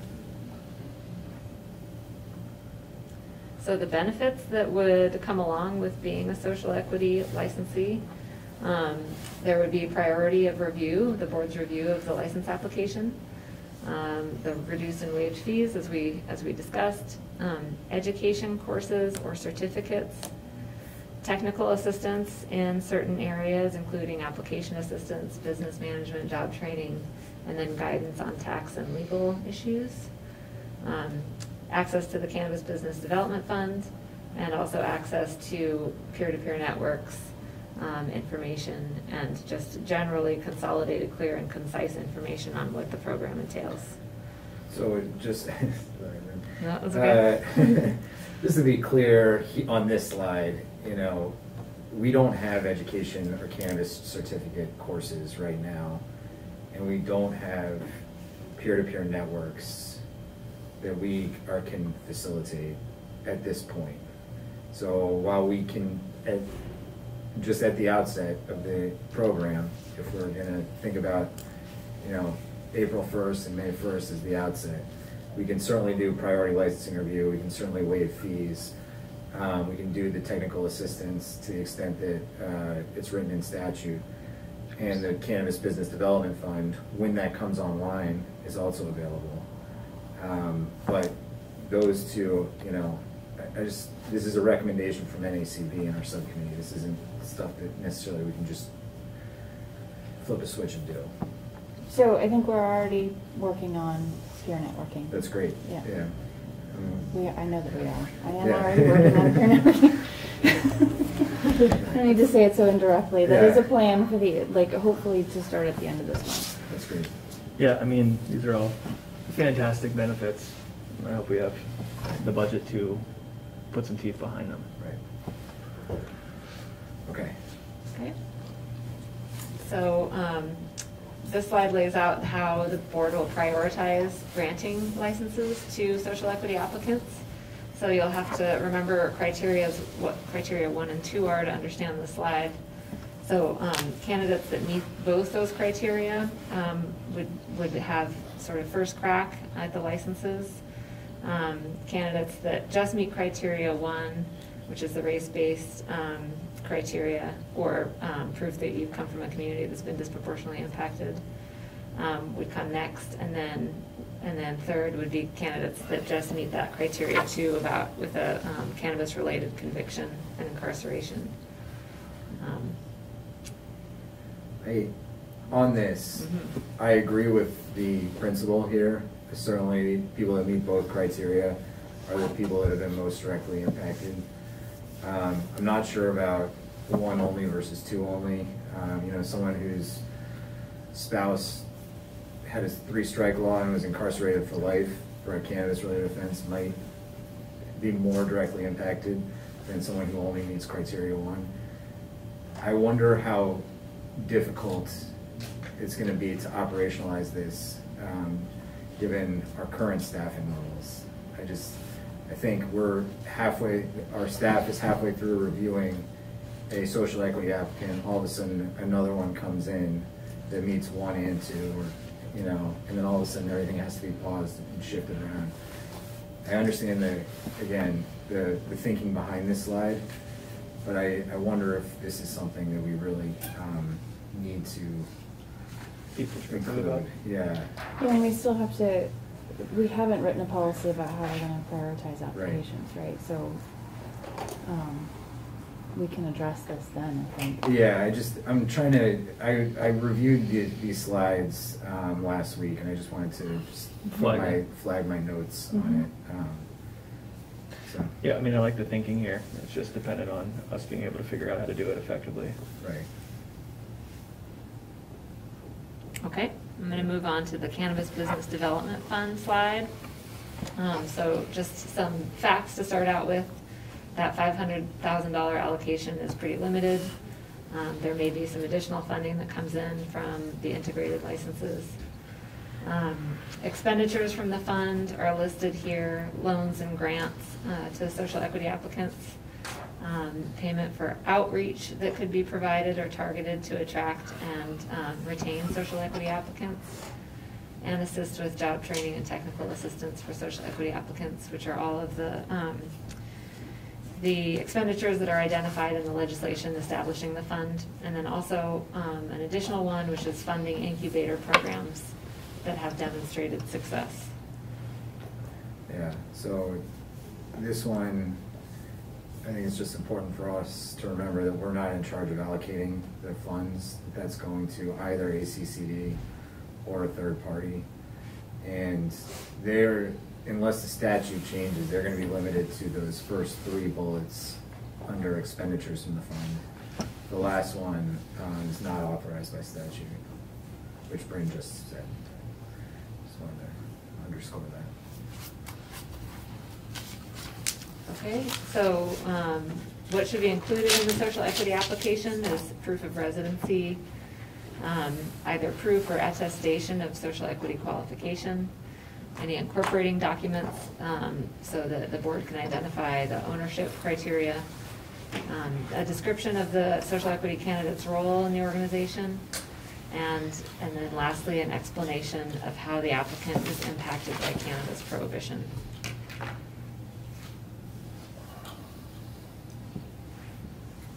Okay, I'm going to move to the Economic Empowerment Program. So the idea here was to create a program that would provide some opportunities for people from communities that have been historically underrepresented in society, and to encourage people from those communities to participate in the industry. And here are the types of the groups to be considered for this Economic Empowerment Program. I'm not going to read it, as you guys can read. So the Economic Empowerment business ownership requirements would be at least 51% owned by the Economic Empowerment candidate. And again, there's that provision that Economic Empowerment applicant can request a waiver for a 50-50 split ownership. Again, they have to be involved with the daily operations and be able to make decisions for the business, and they must meet state requirements to open a business. So similar requirements here, ownership requirements, as for the social equity program. And then the benefits of this program would be priority licensing review. Again, a waiver of the application fees, not the license fees, but just the initial application fee. And then that they receive technical assistance in the same areas of technical assistance as social equity applicants. Their application should include proof of residency, proof of their qualification as an economic empowerment candidate, their incorporation documents so the board can determine control of the organization, and then a description of the candidate's role and responsibilities in the company. So same application requirements apart from that last one about a narrative about the disproportionate impact. So here are some recommendations of how the board can consider how to establish a socially equitable industry. And they include requiring as a condition of licensure that employees pay livable wages. And that would be exclusive of any samples or vouchers provided by an employee. The licensees creating an incubator or an accelerator program for social equity licensees that could include grants or access to capital, access to retail space or cultivation or manufacturing space, management training, other kinds of technical training, and mentorship from industry experts. Also, the board should consider inclusive hiring, requiring inclusive hiring and contracting practices and community reinvestment plans. And much of this is a part of the board's work on the priority, the positive impact criteria that you've done in Rule 2.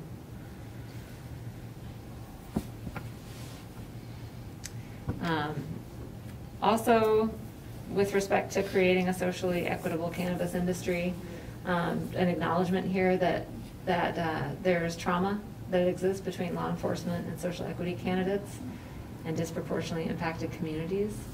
And as a result, law enforcement shouldn't be the primary enforcement mechanism for the industry. There's a recommendation here that the board be very clear, have clear communication to licensees about what kinds of regulations could result in violations. And also just that the board conduct outreach to create relationships between the board and the people it regulates. And then I'm just going to keep trucking unless somebody interrupts me, but the next slide is legislative action. So these are recommendations that the board could recommend to the legislature to promote social equity. So the first bullet here is exclusivity periods for new license types, and specifically co-op delivery, on-site consumption, and special events. Elimination of the concentrate caps on both flower and products. Expansion of expungement eligibility to include all nonviolent offenses. The creation of a fund for disproportionately impacted communities, the creation of a social equity board, funding ongoing assistance and educational programs for social equity applicants, a clarification of the zoning designation for small outdoor cultivators, an allocation of tax revenue to the Cannabis Business Development Fund, and a creation of a social equity trust to allow for public donations to fund social equity programming. So the following slides provide some more detail on some of these recommendations. So the first is the co-op license. And the idea here is that social equity applicants can pool their resources that come from the Cannabis Business Development Fund to cooperatively operate a business. And that could include cultivating in different areas of the state and then processing and selling from one central location. Here's a recommendation on the different types of delivery licenses. So we've got 3 tiers here, the first being a transport model that would allow a delivery licensee, this would be a social equity applicant, that meets certain criteria set by the board, could deliver and transport among all sectors of the industry. The second tier would be a retailer model, so that would be where the social equity delivery licensee is hired by the retailer as an employee. And then the customer would order from the retailer, and the delivery license holder would be the person delivering to the customer.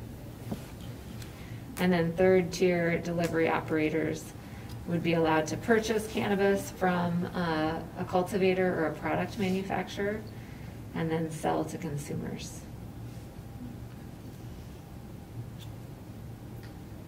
All right. Okay, next one is the on-site consumption special events license type. So the recommendation here is to create a license type, or to recommend to the legislature that they create a license type for on-site consumption. The board should consider an exclusivity period for social equity applicants. Currently, there's prohibition to consume in all places of public accommodation, public spaces, motor vehicles, federal housing. The board has talked about this in multiple meetings. On-site consumption offers people a safe place to consume, and sort of equitably offers people a safe place to consume. Also reduces public consumption and the interaction of law enforcement with individuals who are consuming. And the second recommendation here is to recommend a license type for special events, and for the board to consider an exclusivity period for social equity applicants. And again, this would provide a safer, regulated alternative for people who consume at special events. So, we were gonna, I don't know if we officially decided whether we wanted to recommend on-site consumption as part of our January 15th. We talked about it earlier today.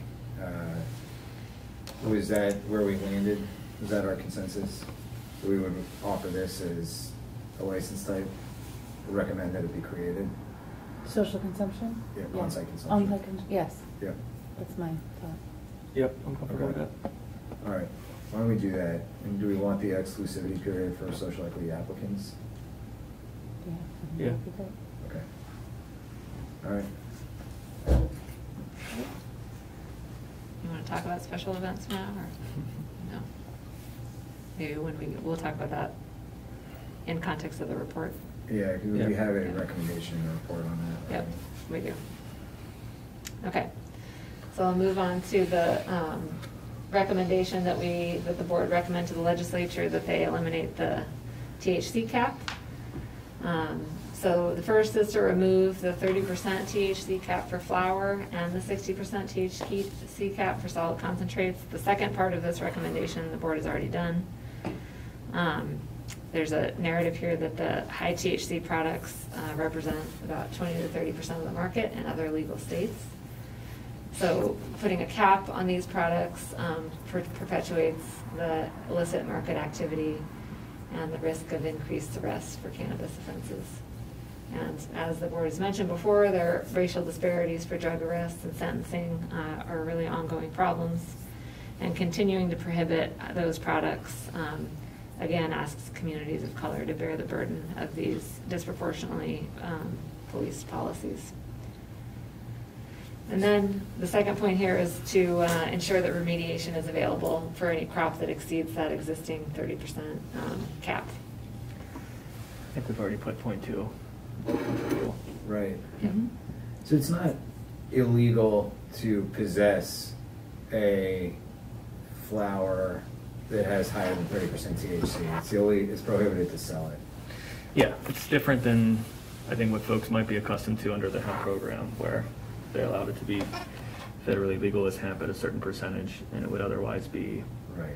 you know, at that point in time, illegal at the state and federal level, and have to remediate it, you know, because at any point, if it was above that testing limit of 0.02% THC, it was, you know, not federally legal under the federal program that authorized the program, so. Right. I'm looking at that third sentence in the first bullet point, and that's the point that I think is important for public consumption, which is that it is illegal to consume openly. And that's where I really do think that racial disparities in arrests for that, citations, sentencing, et cetera, really do come into play. But I don't know that that statement there really holds true for someone who's in possession of high THC cannabis. But we, just like you said, Kyle, we do have a process to ensure remediation occurs. It's not like the hemp program where you need to immediately Destroy it. and under a certain set of circumstances. Yeah. You're automatically in violation of law. But I think, as you said, it's illegal to sell it and put it into the marketplace. It's not illegal to possess it. Yeah. I'm just trying to think how we can, within our kind of our mission and our guidance and our legislative intent, how we could recommend getting rid of the 30% THC cap for flower. So, just to address the first thing that you said, because I reread the sentence there while you were talking, I do think that there would continue to be disparities, right? If you have something that's over this, over the THC cap, then I think that the assumption is that it would be sold illicitly, right? And so that's, and we already know the policing for that is, there's a disparate impact for the policing of that, right? But the, if you're a non-licensee and you're in possession, yes, but if you, I think the assumption is that that's, is the sale is the issue, right? Never mind. the thing that stuck out to me is Yeah. just, you know, one comment that we heard is, or I've heard along the way, is just that, you know, the on-site consumption, giving people a safe place to consume is important, because if the only alternative for folks to legally consume is out, not legally consume, the only place where a person can consume is out in the open, that, you know, you're subjecting yourself to police enforcement. Or at least interaction. Or interaction. And then that, you know, we've seen the kind of racial disparities that exist in those interactions. But if you're just merely in possession of flower that's at 31% THC, that's not a crime. Is my only point. Okay. And then your question was, should we recommend removing the 30% Right. THC cap? Okay, sorry. Yeah, the question is, do we see it within our mission to make that recommendation? To remove the 30% cap? Yeah, to ask that it be removed. I'm trying to think, safe, equitable, effective market. There's probably some connection there. Encouraging the legacy market to participate. There might be a nexus there. Yeah, I don't have a problem with recommending that. I don't either. Yeah. I think that there's some cultivators that can achieve it under the right set of circumstances. I think, you know, most likely might try. Who knows if they'll get there, but people can do it. Is the justification for I mean, we weren't asked to recommend that, so it's kind of, we're acting kind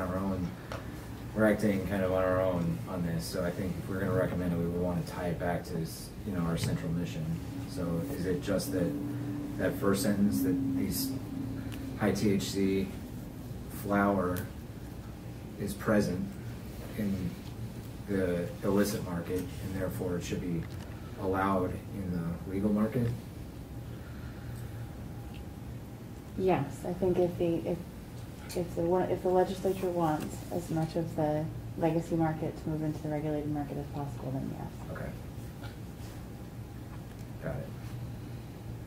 Okay. I think it's more important on the concentrate side, but Right. I recognize that it's still an issue on the We flower side. did already recommend it on the concentrate side, though, right? Yeah. Yeah. Okay. Right. So it sounds like that second bullet we'd like to add to, or I mean the removal of the cap for flower, you would like to add to the January 15th report. Yeah. Okay, the next slide has to do with expungement. So as we've discussed previously in this, in these slides, prohibition has perpetrated intergenerational harm on communities of color. Arrests and sentencing practices of people of color persist to this day. Disparate arrests and sentencing practices. Criminal history records entrap people in a cycle of crime and poverty. And expanding expungement eligibility to nonviolent convictions is an important step in mitigating some of these harms.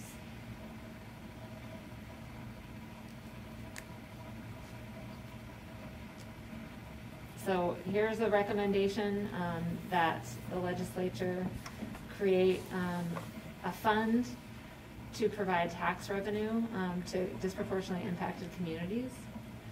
The recommendation is that at least 20% of the tax revenue for cannabis products be put in the fund and allocated for various purposes, including education, job training, reentry supports, legal assistance, youth development, violence prevention, mental health, grants for community development and needs, and subsidized product testing for social equity cannabis licensees.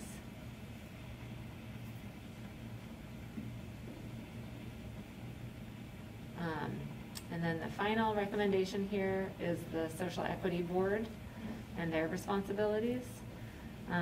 So this recommendation is that the legislature create a board that would ensure accountability of the board in its social equity program and social equity program success. So it would assist in developing and deploying the social equity program. It would administer this recommended fund for disproportionately impacted communities. It would conduct community outreach and education on the social equity program. It would also review social equity applications and do collection and reporting of racially disaggregated data on participants in the program. It would develop and track performance measures and data on the program. And lastly, it would review the business development fund disbursements. And then the final slide is a list of the representatives that should be appointed to this social equity board, which includes a representative from a disproportionately impacted community that currently resides in that community, a representative from a disproportionately impacted community who's experienced in community development, a person who is arrested, convicted, or incarcerated for a cannabis-related offense, a family member of somebody who's been arrested, convicted, or incarcerated for a cannabis-related offense, a social worker from a disproportionately impacted community that currently serves that community, an educator from one of these communities that currently serves that community, a business owner from a disproportionately impacted community, a licensed social equity cannabis representative from one of the sectors of either the sector of retail, processing, or cultivating, a licensed social equity cannabis representative from a delivery or cooperative license, a licensed non-social equity cannabis representative, a social equity candidate that currently works in the cannabis industry. I think this may refer to the executive director of racial equity, the Agency of Commerce and Community Development, a member of the Social Equity Caucus, and a member of the board. Is it our plan to talk about which of these recommendations we want to include in the January 15th report later, and which we don't? Or are we going to readdress these recommendations at some point? I think now's the time, honestly. Yeah. I've been trying to pause kind of Yes. along the way, but is there some, I mean, we should, I think, talk about this report now. Yeah, so I've thought about this a lot, actually, this social equity board, and I think I would really like to see us look at the composition of our advisory committee rather than create a separate board, if that's something that if this is a recommendation that we as a board are thinking about. I would rather see us look at the composition of our advisory committee than to create another board. Did you work, was this part of the social equity subcommittee? They talked about this, This. yes. Do you know how closely this mirrors, and I should have just looked it up, but H414? Is it the same composition? I do not remember off the top of my head. I ask I because. remember looking at the Yeah, time, I don't remember. right. It doesn't, I only ask because, disproportionately impacted communities, when we try to define that as a board and as a subcommittee, we ran into some issues, being both simultaneously over-inclusive and under-inclusive. When you do it by geography, whether that's zip code or economic opportunity zones or by policing districts, et cetera. When we tried to do it by geography, we realized that it wasn't going to work in a state this small. But I know that H414, or I think H414, uses that based on geography. They try and determine an impacted community by kind of geographic bounds. Yep. What we did, of course, was we said that if you're part of a BIPOC community, if you are Black or African American or Indigenous or Hispanic, you are de facto from a disproportionately impacted community. So I'm just wondering if that's what was intended here. And I know, Julie, you worked, you were kind of the board representative to the social equity subcommittee. I was wondering if they talked about that. I don't remember off the top of my head if the discussion about what a disproportionately impacted community, I don't know if they got really deep into that particular conversation. That's But I huge, remember. obviously. It Yes. runs through the first Yeah. kind of like 6 members, 7 members. Yes. Or however many. It does not mirror the composition of the board proposed in 414. Okay.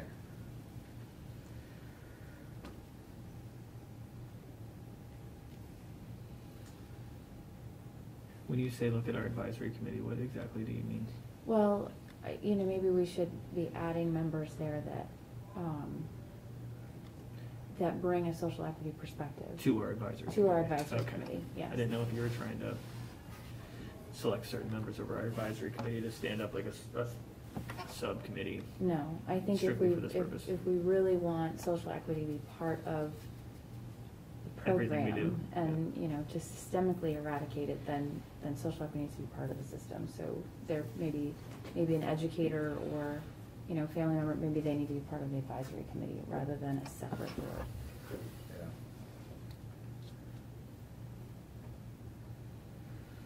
Not to create a board of like 40 people though either. I think you'd have to think about. Yeah, how many people is this board? I think it's 14 or 15, 14. and there was a lot of discussion about whether it should be. It's a big board. Yes. And I have my own concerns about being able to find enough volunteers to participate in it. I mean, boards all over the state are having trouble finding volunteers, all kinds, so. And is this really a cannabis social equity board? Can you go back, Bryn, to the charge of this board?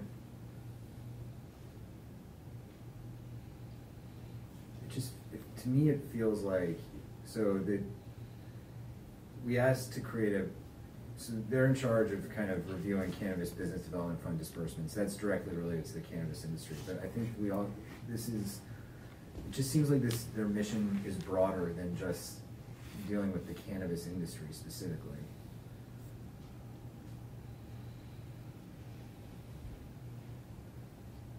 So administer the Cannabis Disproportionately Impacted Communities Fund.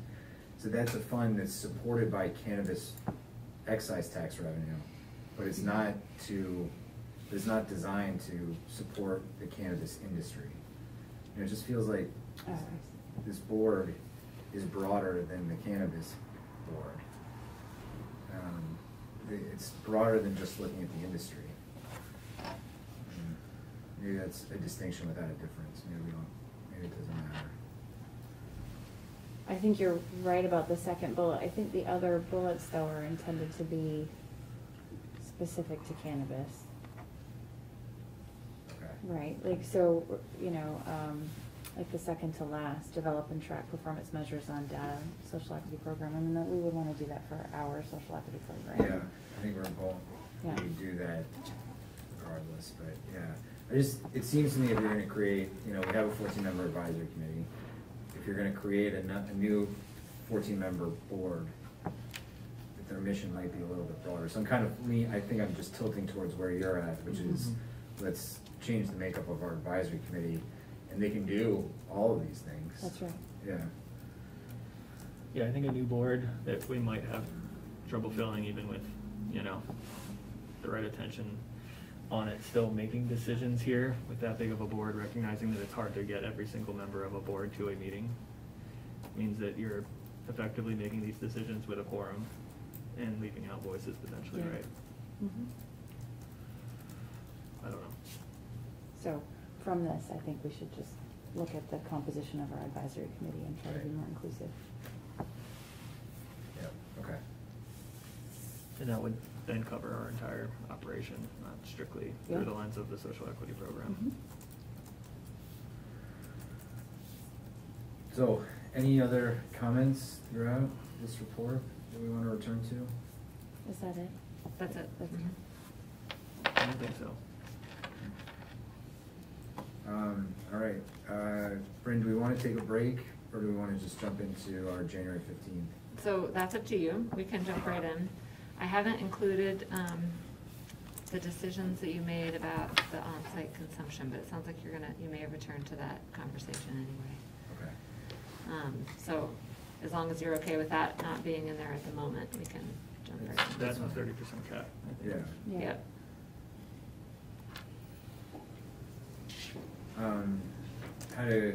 How does everyone else feel? Julie and Kyle, do you want to power through January 15th? Yeah. Yeah. Kyle? It's 1:30, we've been at it for 2.5 hours, let's roll. Nellie keep rolling. and David, do you? Let's go, let's do All right, this. Okay. Orca, are you up for it? All right. All right, why don't we just go for it then, Bryn? Okay. I'm just downloading it. Welcome to Mondays.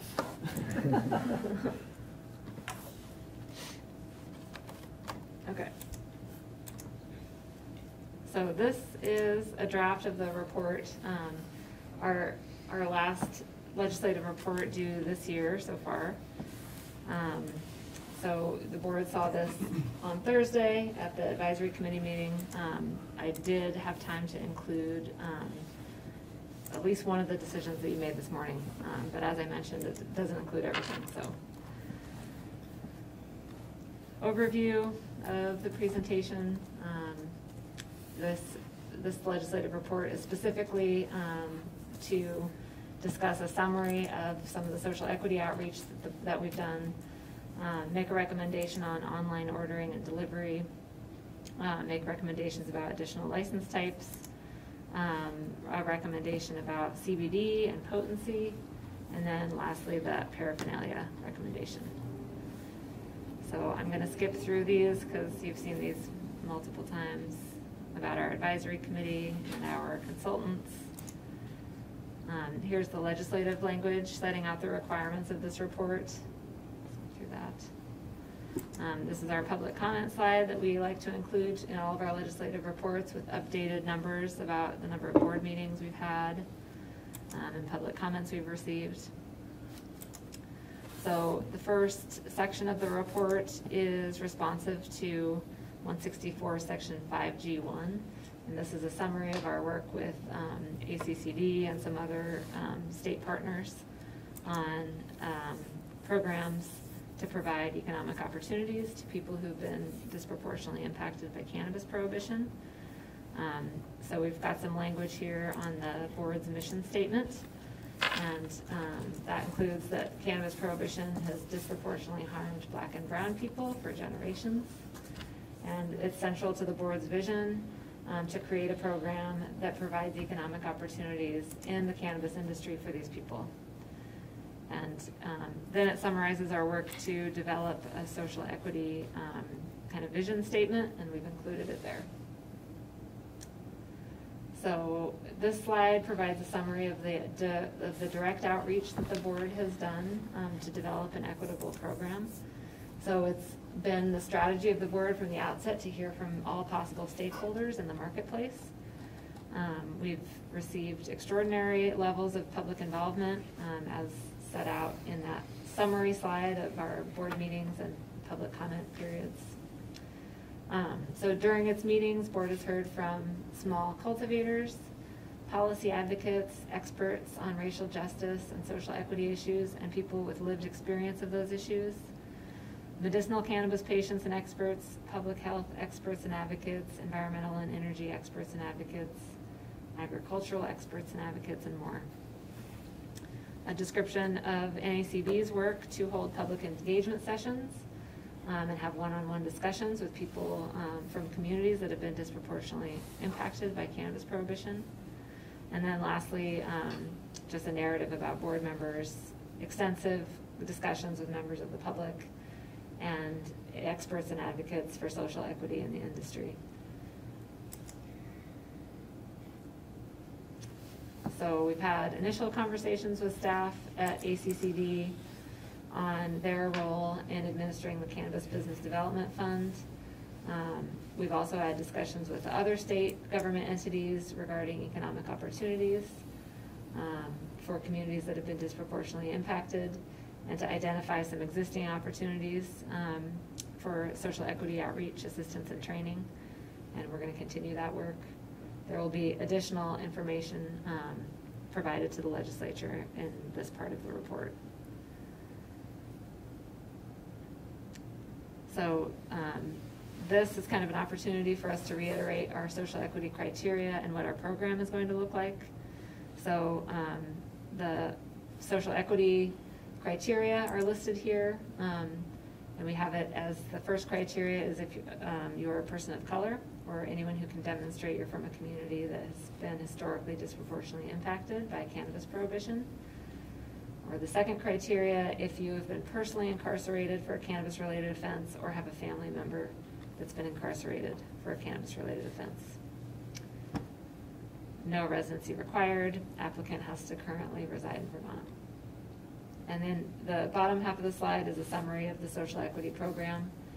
So social equity applicants shall be eligible for an application fee waiver and a license fee waiver in the first year, a full waiver in the first year, and then a reduction on the schedule that was set out in the recommendations from NACB. That first year is a 75% reduction. I'm sorry, first year is full fee waiver, second year is 75%, third year 50%, fourth year 25%. Board shall host entrepreneurial outreach sessions to encourage participation in the market. Social equity applicants and license holders shall be eligible for disbursements from the Business Development Fund, also eligible for application assistance from the board, business and technical assistance, programming as developed by the board, and access to educational resources. So beyond this work of the board to develop an equitable cannabis marketplace, General Assembly can also create policy to mitigate the long-standing social and economic inequity that's fueled by prohibition. So the board encourages the legislature to adopt these policies. So the first is the Cannabis Business Development Fund. The statement that it's not adequately funded to provide ongoing meaningful economic opportunity to social equity applicants.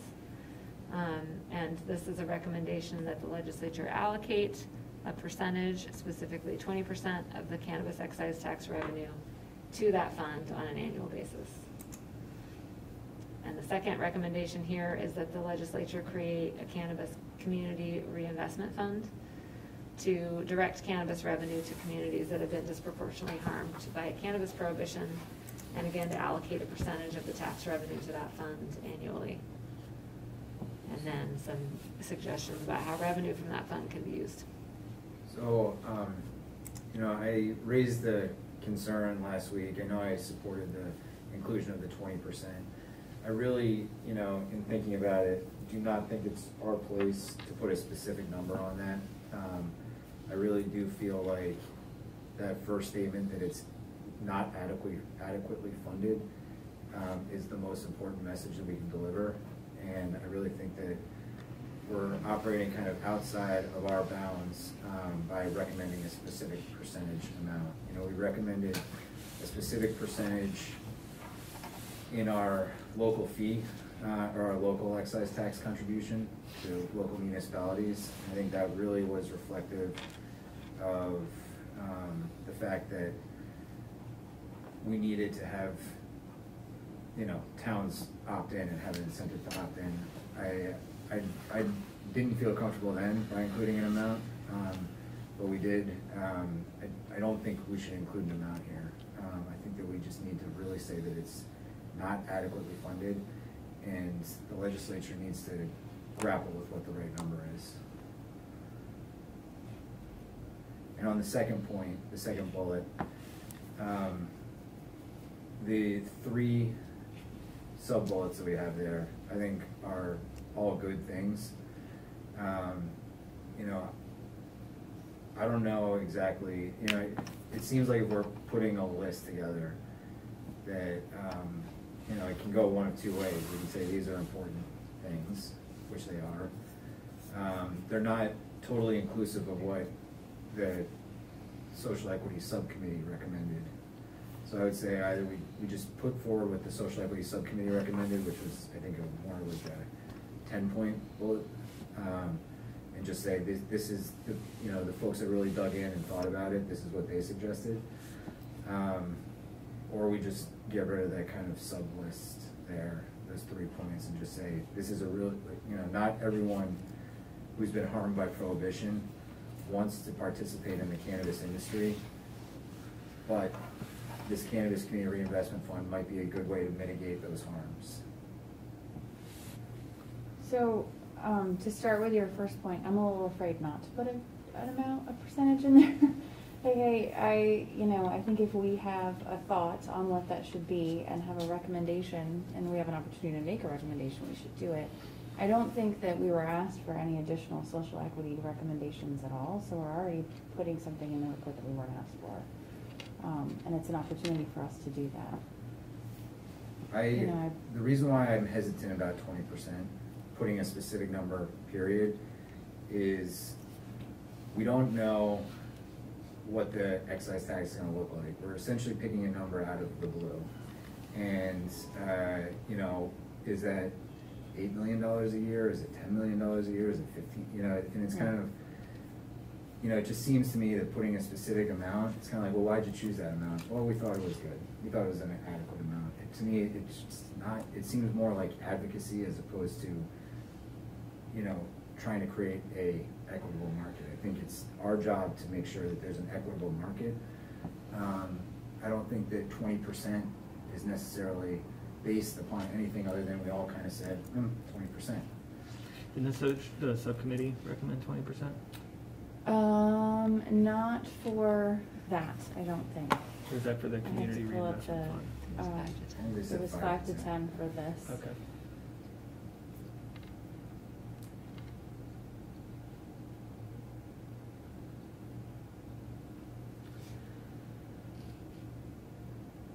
I think saying that it's not adequately funded is the thing that we need to say. That $500,000 is not, even if it was all put towards a single licensee, it wouldn't be enough to kind of create a viable business. I think the first sentence is the most important part, and the 20% kind of, it puts us in the position of saying, why'd you come up with that? And it distracts from the fact that you know, it's not adequately funded. I think that's the most important thing we need to say. I agree with that. I think my only concern is we need to give some type of starting point, at least, if nothing else, because I think too often you see at the legislature, they don't know where to begin, especially with cannabis.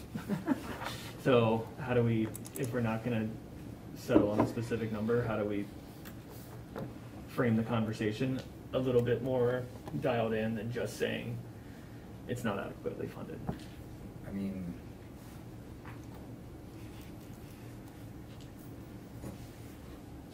it's just, the way that I see this is that it's our job to use our authority to create a equitable marketplace. We've done that in any number of places, including our social equity criteria and our prioritization, our requirement on inclusive hiring practices, our requirement on inclusive contracting processes, investments from our largest industry participants to the Community Development Fund.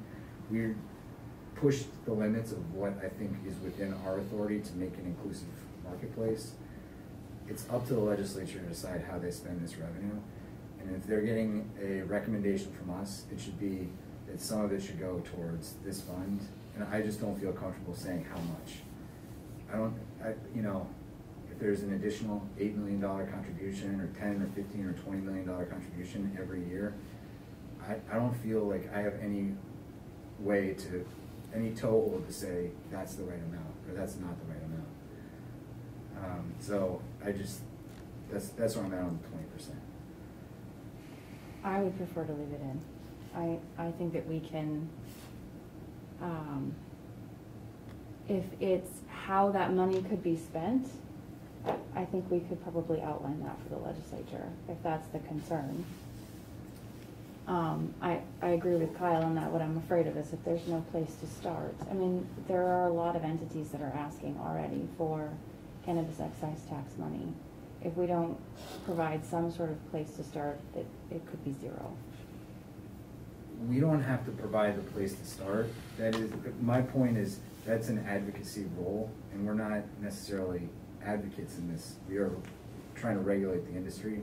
We're not trying to, you know, there's H414 has a contribution in it to this fund.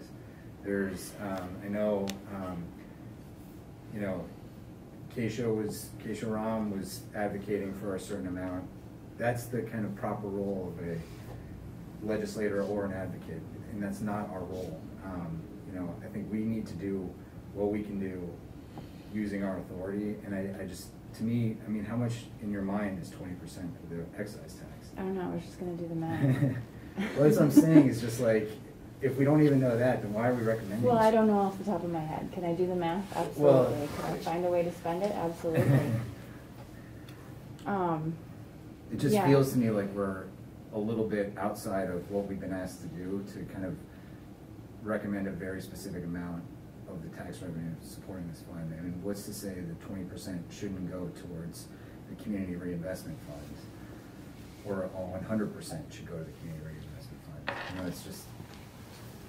Right, but this is just some recommendation, so the legislature can take it up or they don't, you know, that's, I don't know that it's, I mean, I get what you're saying about advocacy versus, you know, regulation, but it seems like they would want to ask the people who've been thinking and talking about this for months for what the appropriate amount might be or where to start. Right. I don't think that's us. I think that that's the people that formed the subcommittee, that were members of the subcommittee. I think it's people like the Vermont Equity Coalition. I feel like it's people with lived experience in this. I don't think it's up to us to put a specific percentage amount that's somewhat arbitrary. So what if we included the amount at least that the subcommittee recommended, the 5 to 10%?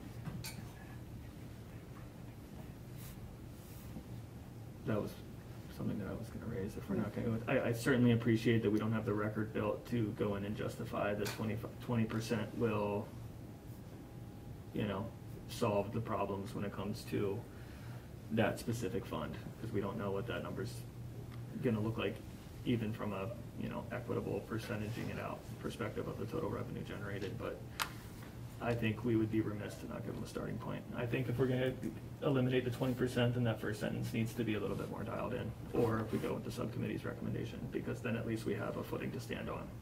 Because those folks have talked to people and, experts and advocates in other parts of the country that have seen similar programs either succeed or not. Mm-hmm. And they received public comment and they held the town halls and so forth. So are we, and what about community reinvestment funds? I mean, to me, in some ways, that has the ability to have systemic impact. It just seems to me like if we're getting specific in one place and not the other,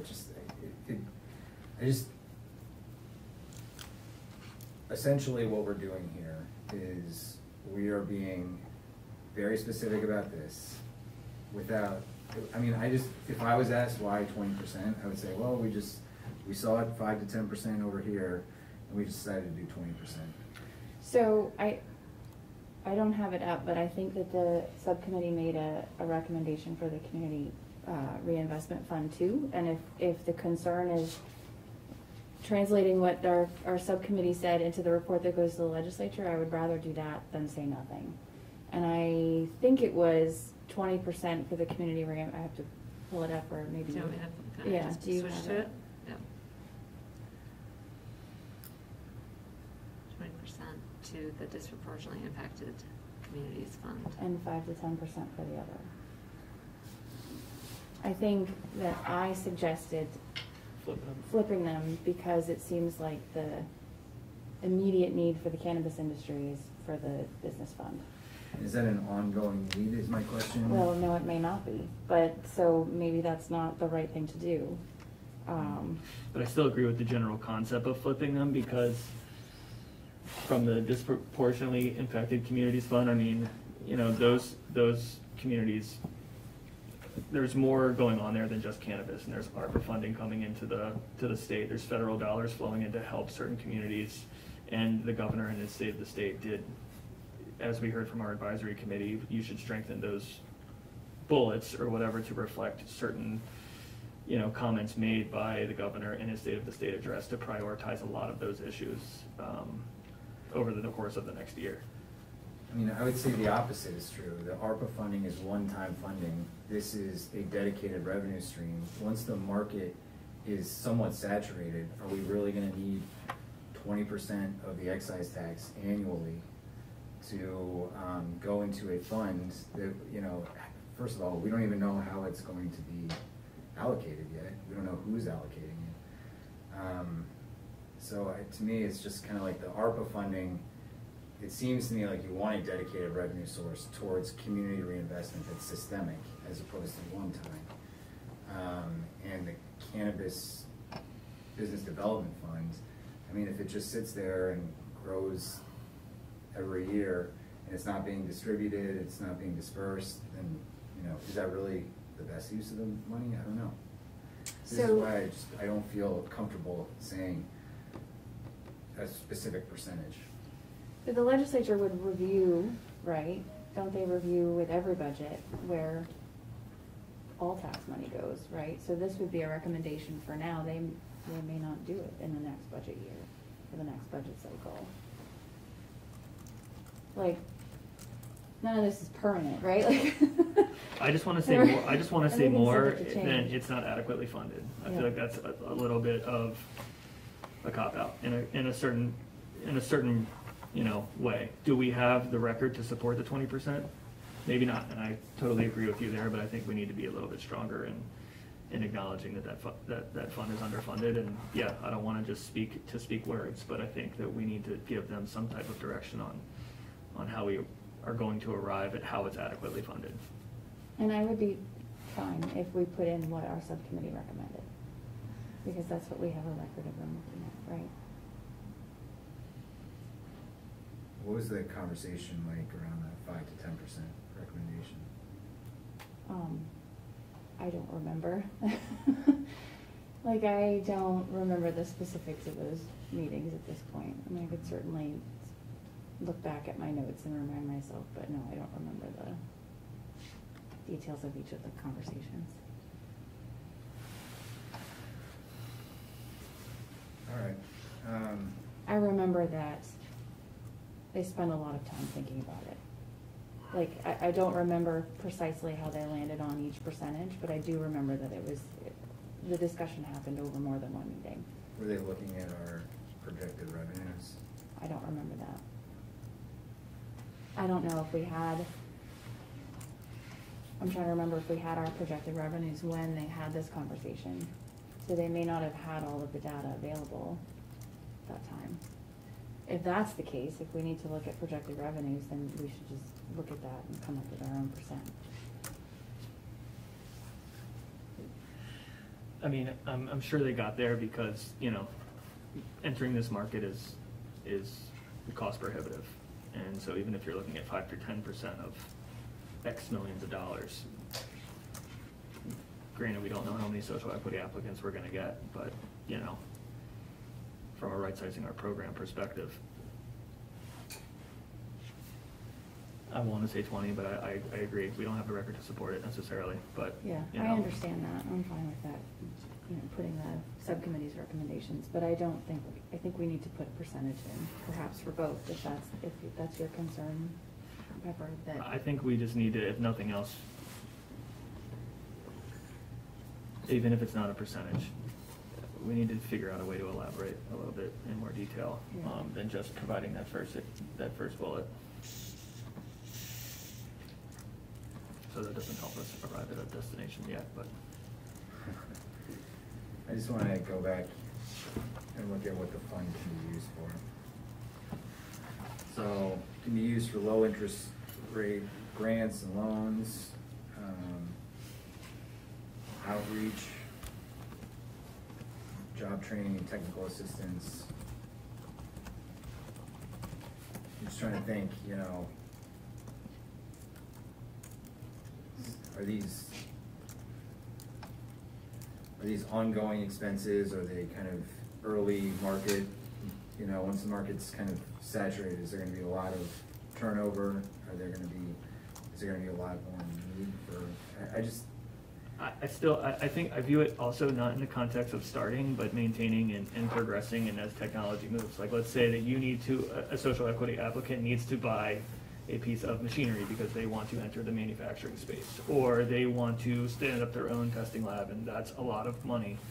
You know, the way that other grant programs that you go for certain things within this same general context, it's that, what are you doing to add to, you know, what you've already got going on? And so I see an opportunity for those types of programs, especially because they need to be state dollars at this time because of its federal status and other access to other grants that otherwise they might apply for, you know, through USDA or elsewhere, are not going to be available. So I think to answer your question, I think it's ongoing, because I don't think we can assume that every social equity applicant that is going to apply in the first year, you know, it would be I mean, Massachusetts, granted, they have a different population than we do, they're still standing up cohorts of training and education. Yeah, and we don't. They're on their 4th or their 5th now. I mean, fundamentally, this recommendation could hurt us in other ways, essentially. As in, the legislature very much understands that it's not our role to be spending this money. It's their job to do that. And like you said, there's a lot of proposals out there on how to spend it. If we are saying this, it's kind of like we're virtue signaling and we're forcing the legislature to say, no, we're going to do this instead. So it's putting us, you know, potentially in an unfavorable spot by being overly specific here as a board. I think what I would feel comfortable with is saying the board recommends that the legislature allocate a percentage of the excise tax to annually to the Cannabis Business Development Fund. Our social equity subcommittee recommended 5 to 10%. I would be fine with that. Yeah, okay, I'm okay with that. Those are the people that they asked to have an opinion about these things. So, I'm fine with that. I acknowledge that. or we could say our advisory committee, because They're the also advisory to committee Yes, I would be fine with that. Okay. Is that all right, Bryn? Yep, yep. And do you want to do the same for the second bullet? Yeah. Okay. Is that the number, is that the 20%? Was that from them, or is that something that? That was from them. That was from, yep. Okay. I believe that came directly from the subcommittee's work. Okay. Yeah. And do we want to include the rest of their bullets on how the fund should be spent? Or do we want to leave it at those three? Or take them out Or altogether. take them out altogether? I would almost take them out altogether, Okay. Okay. rather than, Yeah. yeah. Yep. All right, you ready to move on? We're gonna move, switch gears here and talk about online ordering and delivery now. So the legislative language here is that we were required to report on the experience of other jurisdictions with regulated adult use cannabis, and whether they accept online ordering for store pickup, and whether they deliver, and whether to offer these services here in Vermont. So just a summary here is that there really is not a consensus on delivery, but most other states do allow for it. And of all of the states that recently passed adult use but haven't yet fully stood up their adult use sales, none of them prohibit delivery except for Vermont. And some states that originally didn't allow for delivery now do, like Colorado and Massachusetts. And then for online ordering, again, there's no consensus, but the vast majority of existing adult use states do allow for it. So here's a summary of, or just kind of a state-by-state review of who allows a delivery and who doesn't.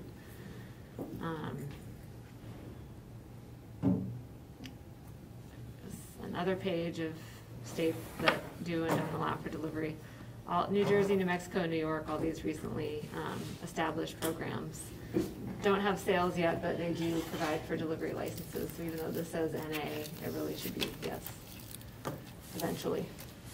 And then online ordering, the synopsis here is that most states do allow for it. The only states that specifically don't are Maine and I believe Montana? And Montana. So the recommendation here is, or actually just a summary of the advantages and disadvantages for delivery, are that the advantages are that it increases consumer convenience.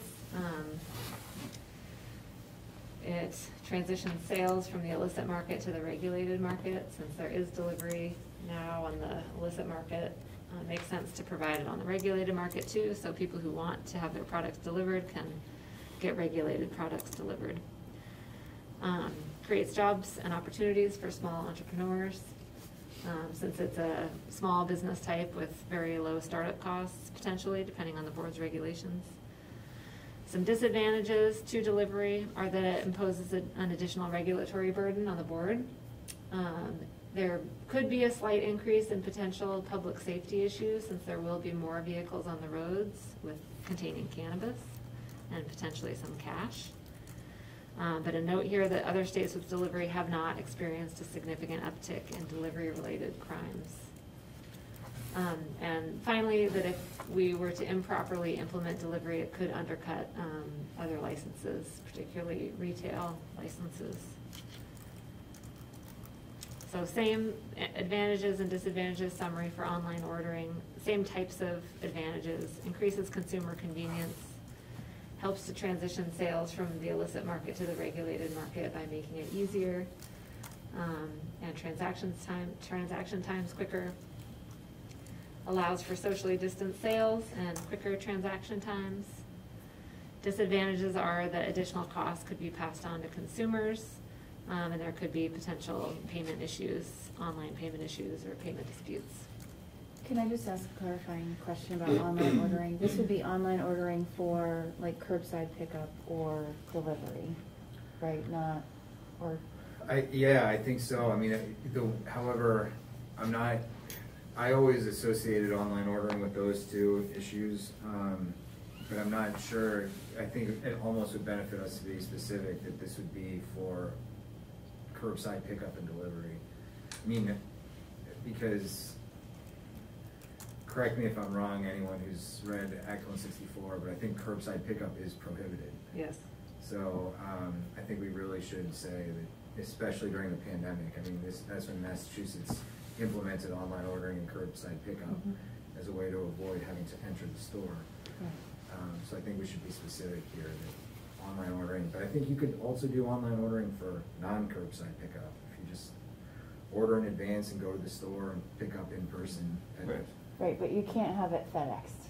No. Right, I think that's Right. where I think we need to be specific, Right. is that this is not online ordering to For be shipped to mail, your house, yeah. yeah. We can do that. However, Like in if the you're- delivery context, it is though. Right, but like if you're in Brattleboro and you want something shipped from the Northeast Kingdom, or you want to order something, you can't have it. FedEx. USPS is not going to pick it up and bring it to your house for you. I think, I was talking to somebody about this who asked me that question, and I was like, no, I don't think that that's the intent. I think our intent is like, you can order it and it's available to you somehow, not shipped to your home. Yeah. Yeah. And meeting people where they're at. So I think we should just, be explicit here. Yeah. About the curbside pickup specifically. I mean, I think the delivery, is implied, but I think we should maybe just say online ordering for either in-store pickup, curbside pickup, or delivery. Okay. So I'm going to move on to the recommendations, which are that the legislature authorize delivery, including the creation of a delivery license, which we're going to talk about in the next section of the report, and that the legislature allow for consumers to place online orders for both delivery and in-store pickup. And I guess the thought here is to add curbside pickup as well. And then a recommendation that the legislature allow the board to figure out how to regulate delivery so that we can implement it in a way that works for everybody, consumers, entrepreneurs, and licensees. We're good? I'm going to move on to the next section. Now we're going to talk specifically about the additional license types that we're recommending. So this is the legislative language, whether legislature should consider adding additional license types, including these three particular ones: craft cooperative, delivery, or special events. So some narrative here about the board's goals for additional license types. Referencing our mission statement, the board's focused on setting up an equitable and diverse marketplace with lots of opportunities for small businesses. So the goal is really to create an accessible industry without high barriers. And our initial set of licenses that the legislature established really just create kind of the framework for the industry to develop. And the licenses that the board is recommending here will further the goal of social equity, access for social equity applicants and small entrepreneurs by creating additional opportunities for social equity applicants and small entrepreneurs, and as well as allowing some local businesses and other industries to benefit from cannabis legalization. And then the last bullet just notes that we're also going to recommend some future license types that we may not be recommending now, but that should be considered once the market has gotten a chance to mature a little bit. So a review of the current license types. We may have a couple changes to this slide based on some earlier decisions. So a review of these license types. Here's our outdoor tiers and our indoor tiers, and then our mixed tier. Can you go back up to the outdoor tiers? Yep. Just wanted to, I know we talked about this, or up to 125 plants. Right, so this was based on the last board meeting where you talked about creating an equivalent plant count for that small outdoor cultivator. Yep. And I think it's still the right ratio. You know what? We can fix it later. This is the thing I'm thinking of. Okay. I think that is fine the way it is right No. You're cryptic, I guess. So I just think that that should be the ratio of indoor to outdoor, not necessarily for the other license, the other tiers, but that should be the ratio, and a small outdoor cultivator should be allowed, if they're gonna only grow 50 plants outside, they should be allowed to use the rest of it. Are you thinking about your mixed tier, trying to Yeah, kind of make that more? potentially a mixed tier, or just, you know, if you wanna use some portion So you're of your saying like- square footage for, in a greenhouse or something like that, and you could have a certain number of plants and a certain number of square feet. But just that 1,125 is the right ratio. I wanna just be clear on that, but that you might have a mix, small outdoor cultivator might have a mix of square footage and plants. You don't have to choose one or the other. But we can clarify that Yep. elsewhere. That can be clarified in regulation too. That's right. 'cause it's- Yep. yeah. Okay. All right. I like it in every corner of our program. Can we go back to the mixed tier? In one of our public comments, and maybe this is what you were just trying to address, there was a concern that there's nowhere to go with the mixed tier. There's no, it's only 50 plants, you can't go up from that. Did we want to, that was the public comment session that we had between Christmas and New Year's. Yeah, I think we did hear something like that, and we kicked around more mixed tiers. Is that something that we need to address now, or is it something that we can address?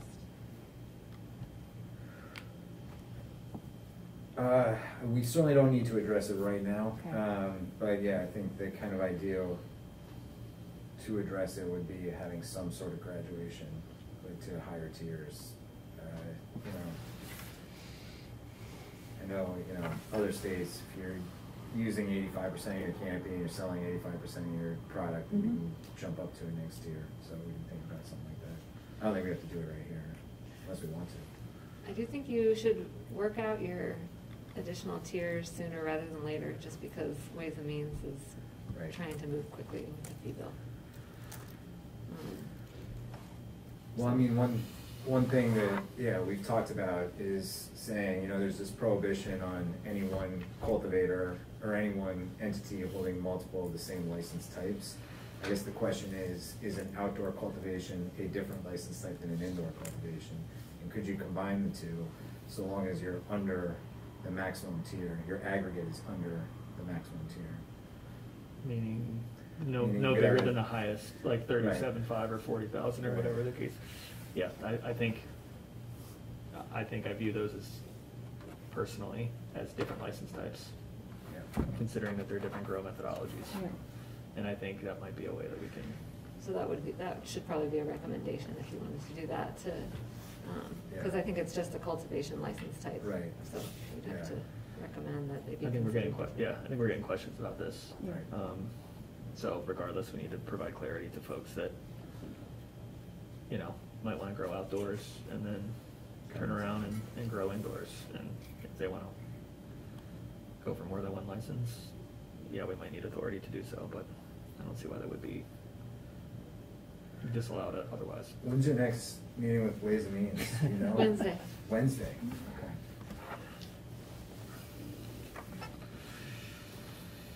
Well, why don't we, how about this? How about we wait for our public comment period today and then revisit this afterwards? And give us some time to think about this. Okay. Because it's a big change, obviously. Yes, and I just didn't want to forget Yeah, no. that came It's to us, something and that's it was, been I was we were all gonna concerned about mention it right before you did. Yeah. Yeah. But would there be a need for more mixed tiers if you can hold multiple cultivation licenses of a different variety at the same time? You know what I mean? It almost feels like we get rid of the mixed tier and just say, you can have a tier one, you can have 2 tier 1 licenses, outdoor and indoor.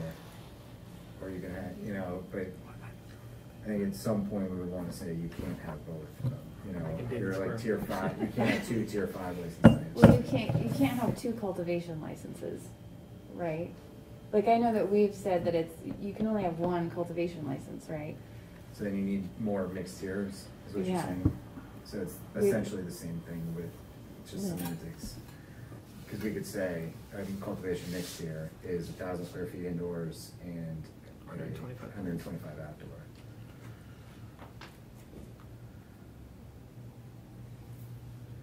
Anyway, can we think about that some more Yep. after we finish this report?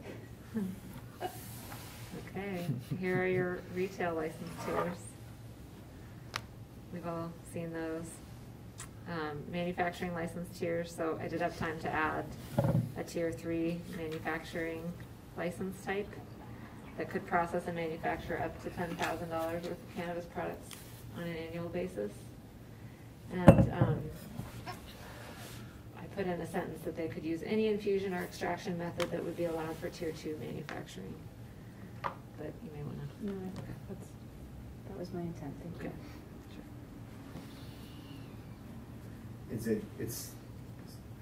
It's tied to sales though, right? It's Mhm. not $10,000 worth.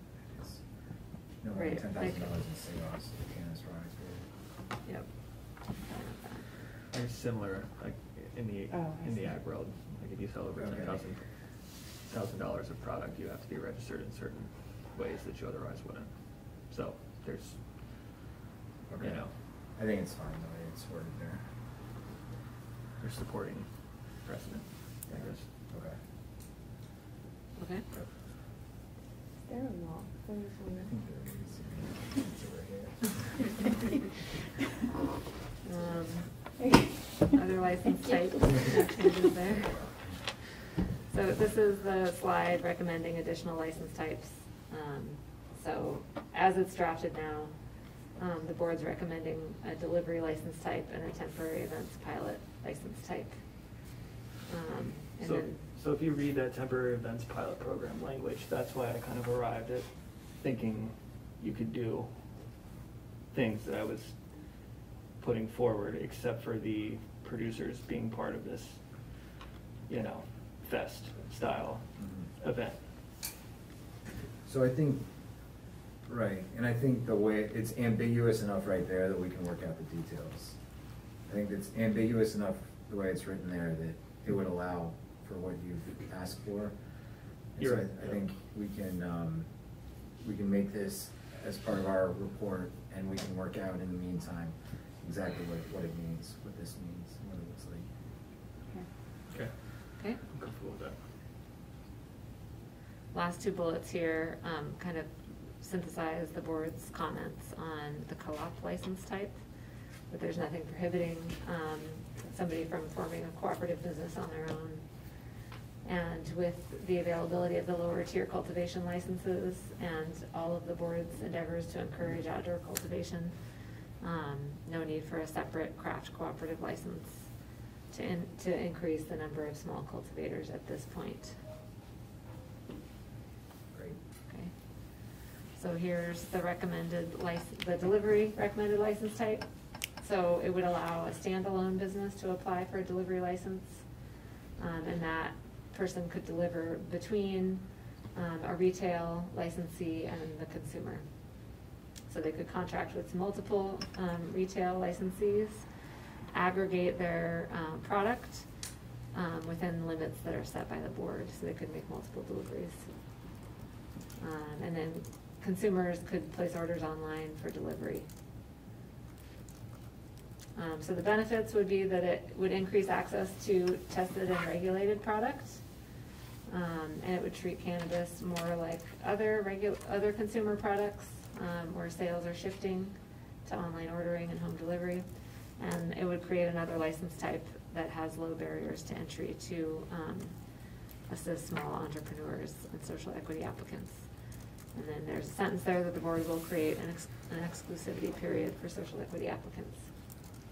And then some safety restrictions on the bottom there, which are that products and cash would have to be secured during transport. Vehicles would be tracked by GPS. That comes from our proposed rule 2. Sales rules, including purchase limits and ID checks, would apply to delivery transactions. And there would not be delivery permitted between wholesaler or other cannabis licensee. They would just be limited to retail storefront licensees to avoid undercutting the retail establishments. I'm good with that. Can we go back one slide? I'm sorry to continue to, or actually, let's do the go forward first. I didn't realize the next slide was temporary events too. I was just gonna ask in that, would you two be comfortable changing one word and read this first, and then we can go back and I'll show you what I mean. Okay. So this is the temporary event recommended license type. So this would allow some existing businesses to host events where cannabis could be sold for on-site consumption within designated spaces. And the idea would be that existing business would get a permit from the board to host the event and partner with a licensed cannabis business that would be responsible for bringing the cannabis and selling it and making sure it's secure. Local authorities would have jurisdictional approval over the specific plans for the specific event. Benefits, additional revenue streams to existing businesses, potential increase in tourism revenue, allowing for on-site consumption in a limited manner before doing a more broad on-site consumption program, providing consumers with access to on-site consumption in a limited way, starting to treat cannabis like alcohol for on-site consumption. And the safety restrictions down at the bottom are that sales and consumption would be limited to a particular area that would be age gated and require an ID check. There would have to be an in-place transportation plan to prevent people from driving after they consume. Training and educational requirements for any employees, security and sales requirements would apply. And then lastly, the board would limit the number of licensees and permits before expanding the program. The word that is, I wanted to change is on this page too, but if we're gonna suggest on-site consumption now, do we need to adjust some of the benefits? What exactly are you looking at? You know, we say to demonstrate proof of concept before attempting broader on-site consumption and event licensing in limited and unique ways, but I don't know if we need to include those bullets if we're also gonna just suggest that on-site consumption happen. I think it's important to tie on-site consumption to the temporary event pilot as well. Okay, I just didn't know if that was necessary. What do you want to say, demonstrated proof of concept, if we're gonna, Is that under? We would just need some tweaks, I think, to the language if Yeah. you're also recommending an On-site. on-site consumption license. So the first bullet on details, I just would suggest, just to give us more flexibility, I think I would like to change the word for to and between consumers and on-site consumption. I think I recognize your perspective on this, but I just think as Julie and I both have kind of said, it's gonna be, I think people are gonna be taking product home regardless if they can sell it or not. Not just buying it to consume on-site. So if it said cannabis products could be sold to consumers and on-site consumption within designated spaces, it might provide us a little bit more flexibility in crafting a pilot program that we all would agree on.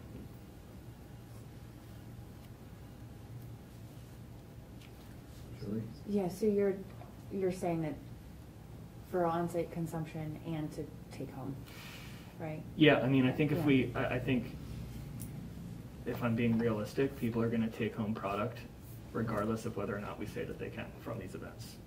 So, Well, you might purchase, I mean, it depends on how much would be sold, but you might purchase something that you don't consume all of it. or else it's just gonna be pre-rolls. Yeah. And you know, if you can sit down and smoke and vape the weed, then more power to you in a very limited amount of time. But, you know, I think it's gonna be more palatable. Even a pre-roll, somebody might only smoke some of, right? Yeah, no, so. Particularly at an event. Food for thought, I think that gives us, and we can still limit it to just on-site consumption on a case-by-case basis, but it might give us more flexibility depending on how we decide to move, should this get through the legislature. So I would agree with that.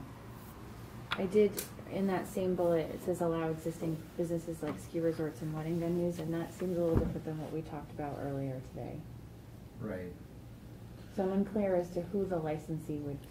Can we just say existing license, never mind, I was gonna say existing license holders. I mean, I get the intent here, it's just saying, it might be better to phrase it this way for legislative purposes, I don't know, but.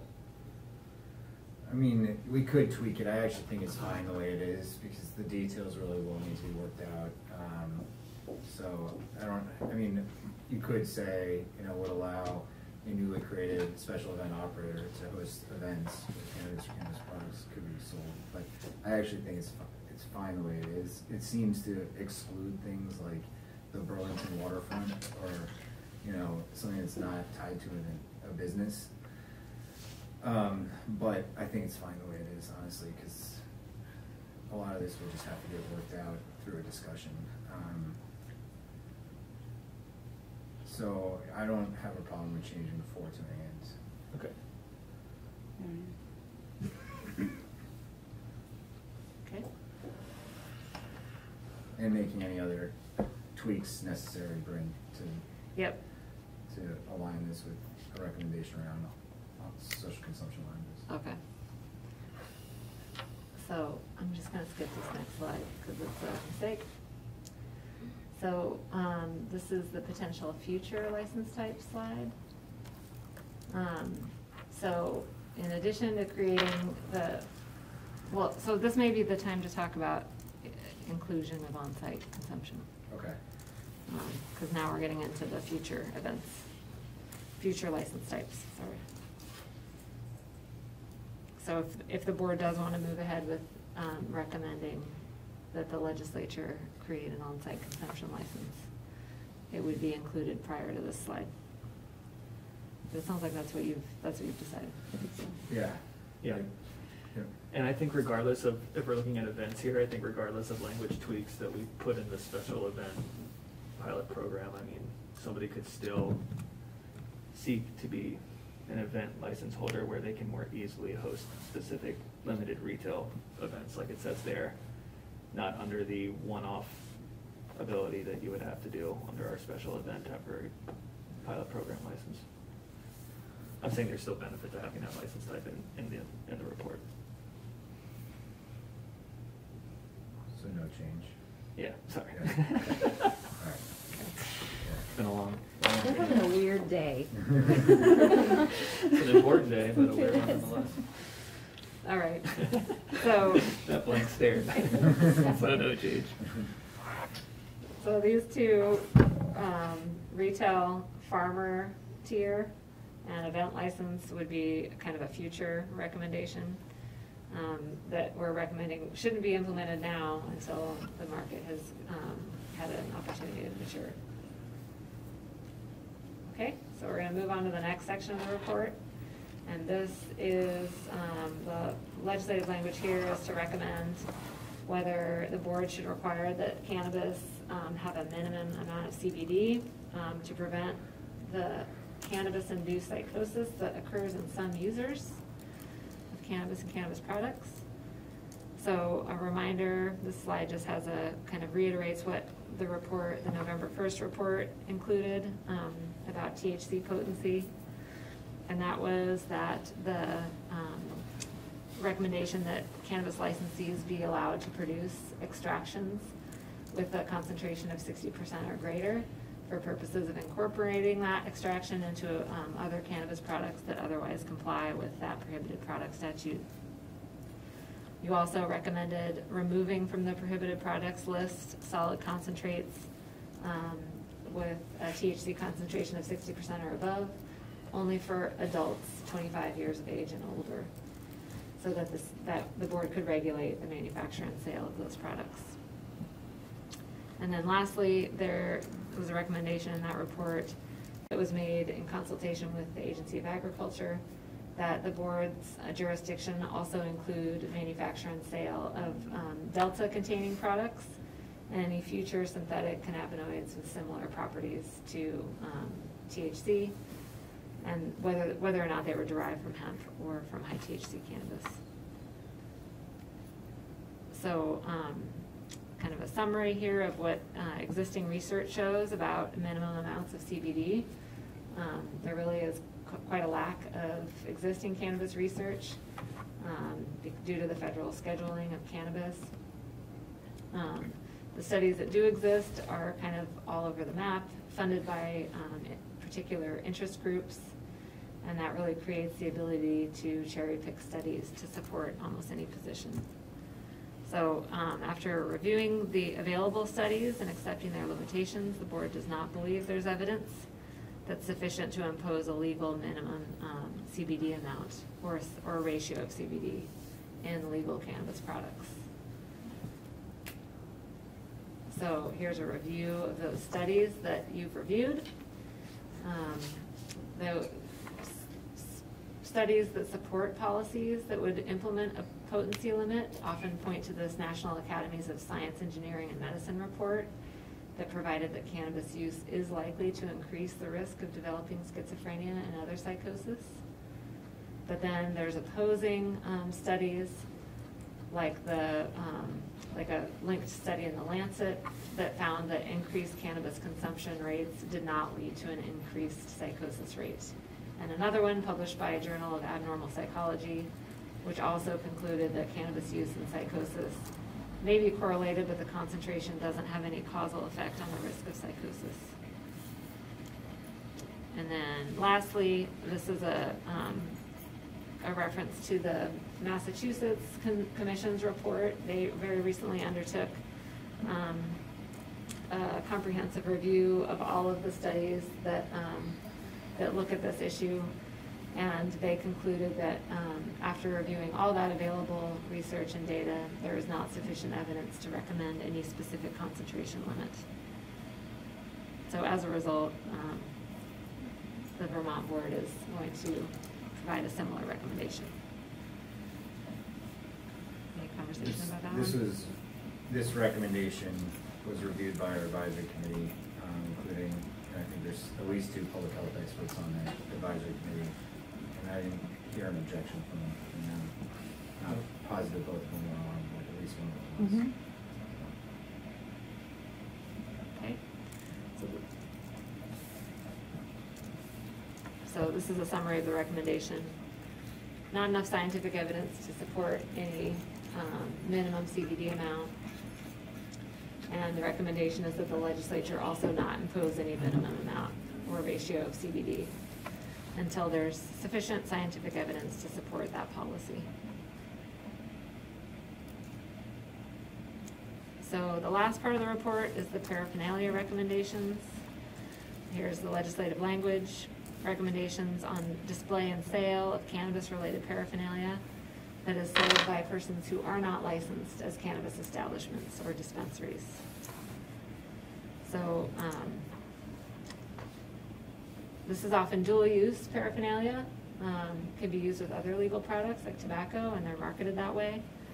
So attempting to further regulate that paraphernalia will probably just encourage folks to sell it, marketing it as just for use with tobacco. There's quite a bit of complication involved in regulating the display and sale of these products. Would require a whole lot of oversight and enforcement that the board may not want to engage in, especially since the paraphernalia itself doesn't create any public health or safety concerns, and cannabis is going to be subject to regulations on its sale and display. So requiring sale of these this kind of paraphernalia only at board licensed facilities would cost money and take a lot of time and probably be unnecessary. And it's the board's primary responsibility to regulate cannabis and cannabis products, and regulating the sales of paraphernalia would require a whole lot of personnel time and additional funding to the board. So the recommendation is that the legislature not impose any additional regulations or restrictions on cannabis-related paraphernalia, and that the legislature not assign any additional duties to the board in overseeing or regulating the sale or display of this paraphernalia. The end. Thank you, Bryn. Thank you, Bryn. Thank you. So, any discussion of this other than the points that we have raised already? Bryn, do you want us to vote on this today? I think that would be, we're not gonna have another board meeting this week, that would be good for you to vote on it, since we're gonna file it on Friday. Friday, okay. And so the additions that I remember are on-site consumption, the 30% THC cap on flower, and whether we need Couple tweaks to the language. Some tweaks to the language and the social equity recommendations, specifically the removal of that 20% allocation, and instead referencing what the social equity subcommittee recommended for a percentage of allocation of the tax revenue. Okay. And some additional language about that community reinvestment fund. Yep. So then what we need to discuss then to help Brand, it's going to be a part of this report, which maybe it doesn't need to be, is the additional mixed tier lighting. And so I think the concept that's in my mind would be allowing the 1,000-foot indoor cultivator to have kind of a small cultivator mixed tier, and then maybe a step up or potentially 2 steps up, I think would be the most simple way to do it. I think you get your 1,000 feet indoor, you can do 50 plants outdoor as a tier 1, maybe a tier 2, you could do 125 plants, maybe a tier 3, you could have some additional allocation. I think that's probably the simplest way to do it, and again, my goal in doing this would be to encourage outdoor cultivation. So, do you want to pause for some public comment on that? Do we want to discuss it first? I mean, I like where your head's at. I was just gonna suggest before you said it. I think I've at least heard from one person who was gonna seek something higher than a small cultivator indoor license and wanted to figure out how to grow outdoors as well. So if we can alleviate that by kind of figuring out the math for the other tiers, as long as you don't go above our largest tier, at least giving the first couple, the smallest tiers, that option, I would be happy with that. Yeah, I mean, I think we really have to just, as David and Bryn are looking at us, we have to call them mixed tier licenses. So we have to not just say you can have a tier 2 indoor and a tier 2 outdoor. We need to actually define them. I got that. I was talking generally. Yeah, so I'm trying to think, how far up the scale do we want to go? I mean, I don't know if I necessarily feel comfortable without talking to, Carrie and other folks. If we just say you have to keep your aggregate canopy under, 25,000 square feet, I feel like that might. Can you say the 3 tiers, 50 plants? We have the 50 plan. Yeah. In some ways, it makes sense to pop that up to 125, but Yeah. again, we've presented this to the legislature multiple times at this point, so maybe it makes sense just to leave it 1,000 indoor, 50 outdoor, and then have another one that's 1,000 indoor and 125 outdoor. And what was your third? And then maybe go 1 tier up, I don't know, like 2,500 indoor and 250 outdoor, I don't know. So I like that concept. Yeah. Yeah. I think in the past, we've gotten public comment before we voted on the reports and things, so maybe we would have do that. Yeah. And, I'll still raise the flag for my little incubator micro license too, but that doesn't need to be the main topic of conversation, considering we probably need to go, well, 1, hear public comment on it, but 2, try and do a cost benefit analysis quickly on whether or not it makes sense to move that license type forward right now, considering everything we're trying to do for small cultivators. I completely recognize that, so. Well, yeah, so I guess, thank you all in the public for sticking it out with us today. Our numbers have dwindled a little bit, I can see, but it's to be expected, I suppose. So, yes, we'd like to seek public comment. You can talk about whatever you want, but, what we have to decide today is whether we want to have more mixed tier licenses. So please feel free to discuss anything, but it'd be great for folks that are thinking about seeking cultivation licenses, whether you think this is a good idea, a bad idea, what it should look like, etc. So we'll start. There's no one in the room, so we'll start with the people that joined via the link. And Nellie, if you could kind of just walk us through the order that people Absolutely. raise their hands. Absolutely. First up, we have Dan.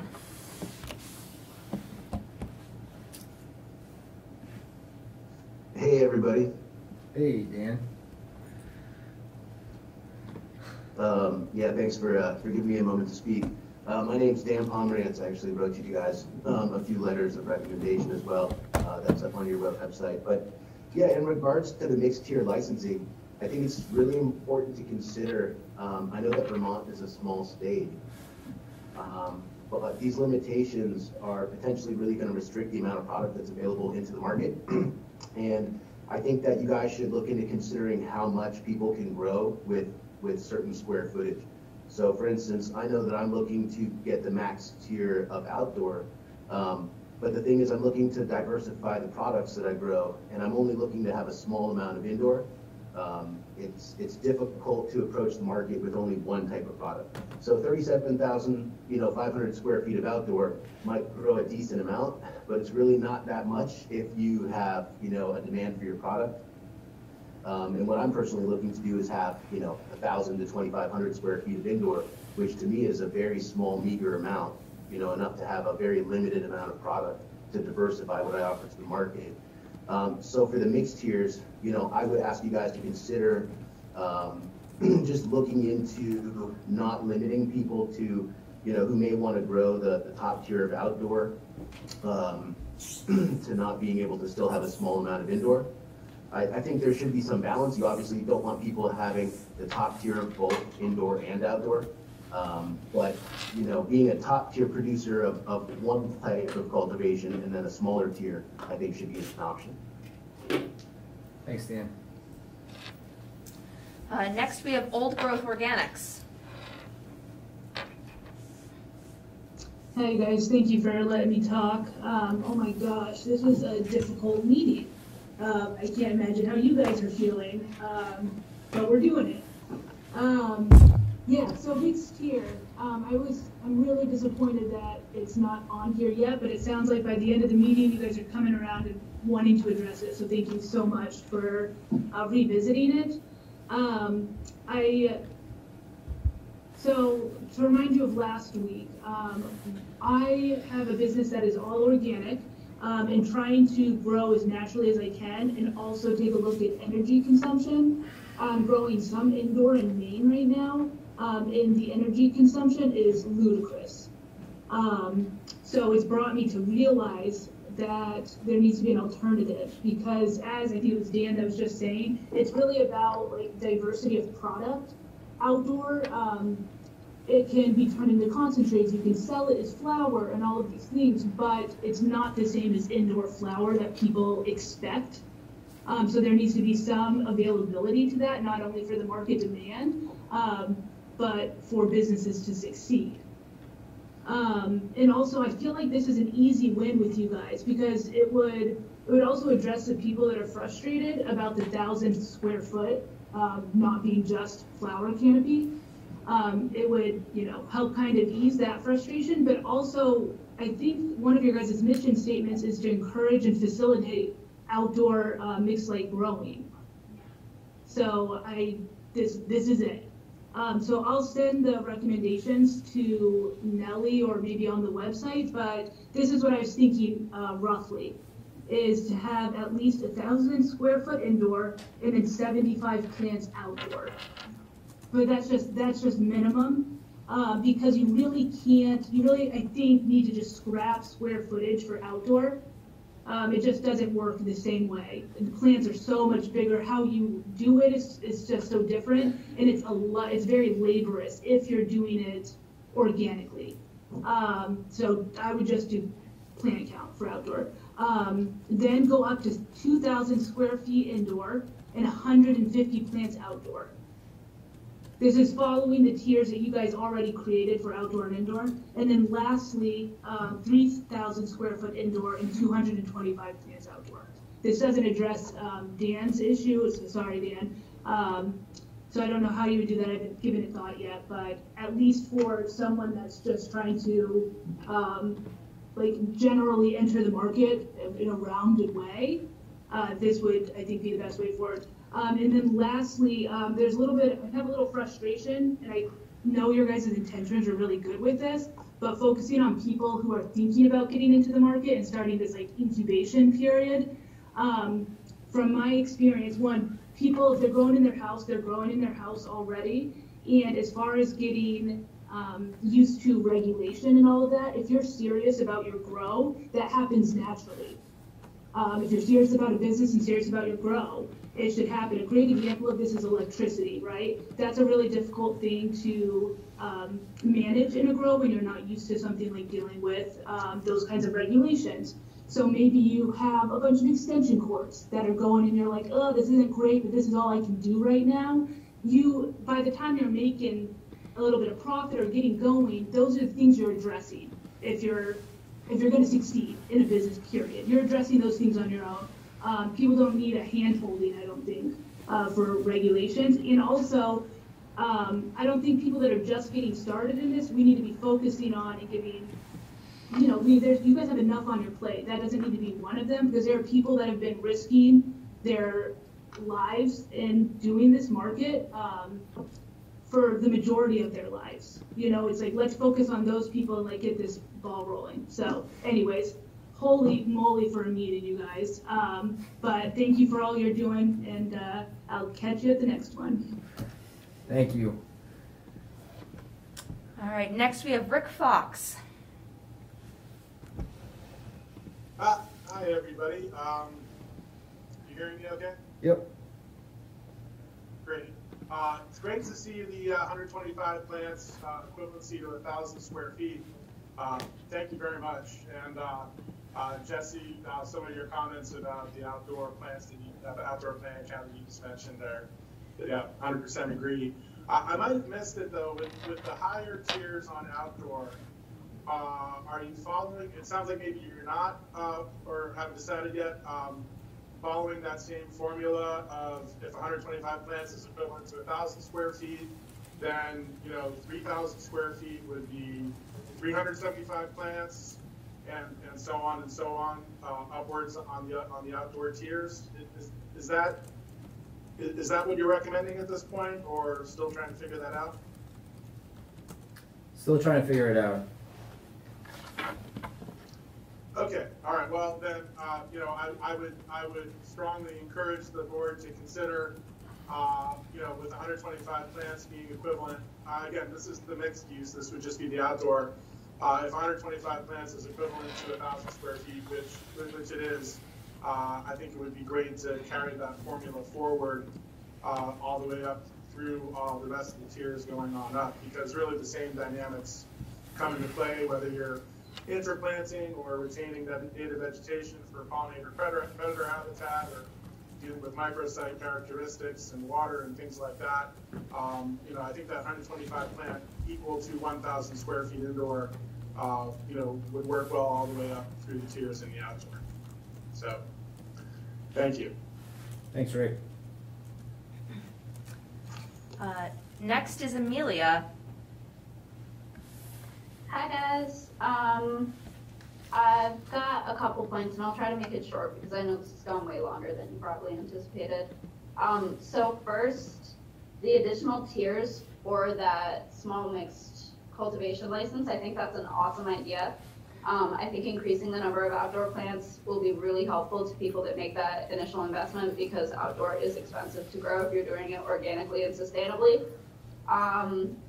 I just also wanted to kind of bring back to the table that I did introduce the idea of a supplemental caregiver license that was specific to the craft tier, that would allow somebody with a craft tier license, a mixed tier license to caregive for 5 patients, which would then bump their plant count per patient.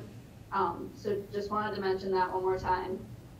Kind of circling back to the event permits, when you're thinking about event permitting, you also have to think about, I come from like the wedding business and I help plan cannabis weddings.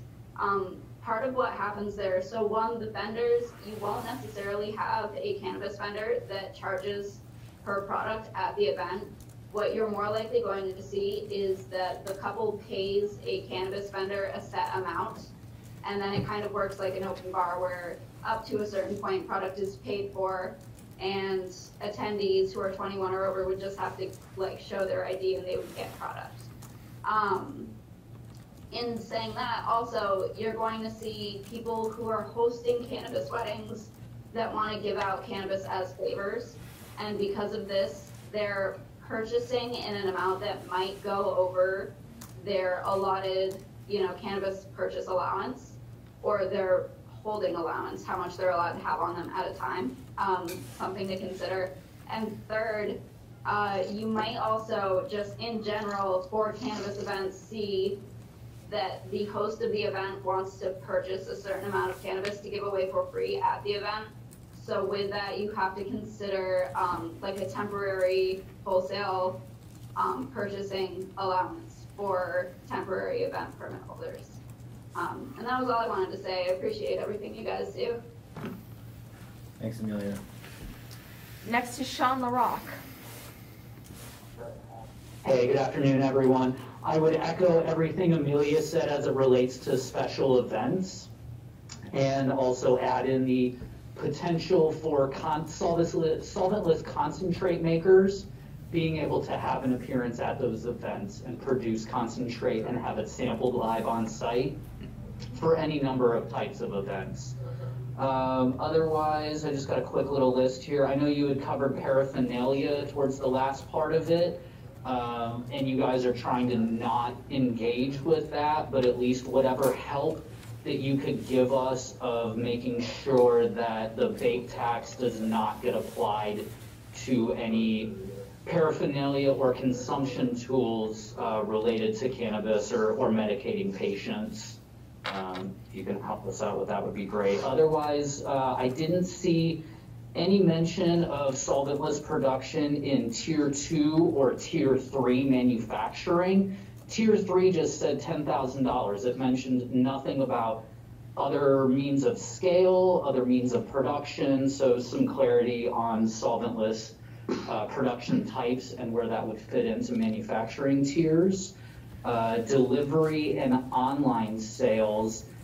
If that isn't done right, it's just going to continue to perpetuate the legacy market. You could get on Instagram right now and find 50 people that are willing to deliver you whatever you want in the next 10 minutes. I think those are mostly my main points. Thank you so much. Yeah, thank you. All right, next is Graham. Hey there, folks. This is Graham Unang-Scrutinoff, Policy Director at Rural Vermont, small farmer here in Marshfield. Like folks said, this has been an epic meeting. I'm sure everyone's hungry and ready to stop thinking about this for a little. But I do have a bunch of notes. We're also members of the Vermont Cannabis Equity Coalition, which I neglected to mention. In general, I appreciate the consideration for home manufacture and home indoor growing below the 1,000 square feet mark. We also appreciate, Pepper's intention to continue to review rules 1 and 2 for greater allowances for small cultivators. In our recommendations, we recommended a similar cottage indoor cultivation license to the CCB of approximately 250 square feet with some appropriate accounting for the regulatory requirements. Also appreciate the questions around the limitations of municipal oversight and requirements, and think there are still some questions about how far municipalities can reach. We're at least hearing them. In terms of social equity, we all went over, we made our recommendations and you're aware of them. We'll have to discuss the different definitions you have submitted here today versus what was in rules and get back to you about that. Offhand, I think we would support changing language to affect people affected as juveniles as well. As Pepper pointed out, if they're not included. Appreciate your work on the THC caps. Certainly appreciate and support expungement expansion. And the NACB recommendations related to community development, community reinvestment, CBD fund, the CBD fund meaning the Cannabis Development Fund, excise contributions. In terms of license types for cultivation that folks have been talking about and you've been asking me about, we recommended that outdoor and indoor be considered different types of licenses such that one doesn't need to necessarily choose one or the other, and you choose one of each. And I think that Dan's example really brings up some of the challenges with trying to overly prescribe these as opposed to allowing people to choose what works for them or makes more sense based on their business. People aren't always just going to be trying to, grow the most, as folks have attested here, diversifying, having different products, et cetera, is important. I'm going to keep going on to a couple other things. You all covered a lot of material, but on-site consumption, in terms of the options you laid out and asked about, brick and mortar or allowing consumption where tobacco can be consumed, I think my initial response is both. With brick and mortar, you create a business opportunity, a location for consumption which is familiar to people and can be more tightly regulated, but it's also a financial requirement beyond purchasing the product itself. It's a problem for rural folks looking for access, considering the safety and compliance issue with highway safety you've all talked about, which is negative. It's like saying if you want to drink, you need to go to a bar. Each option accomplishes different goals. And if you were to choose one, I think the one enabling the most equity of access, the lowest price point, with the least amount of stigmatization, which is simply allowing consumption as you described in New York, would be the place to start.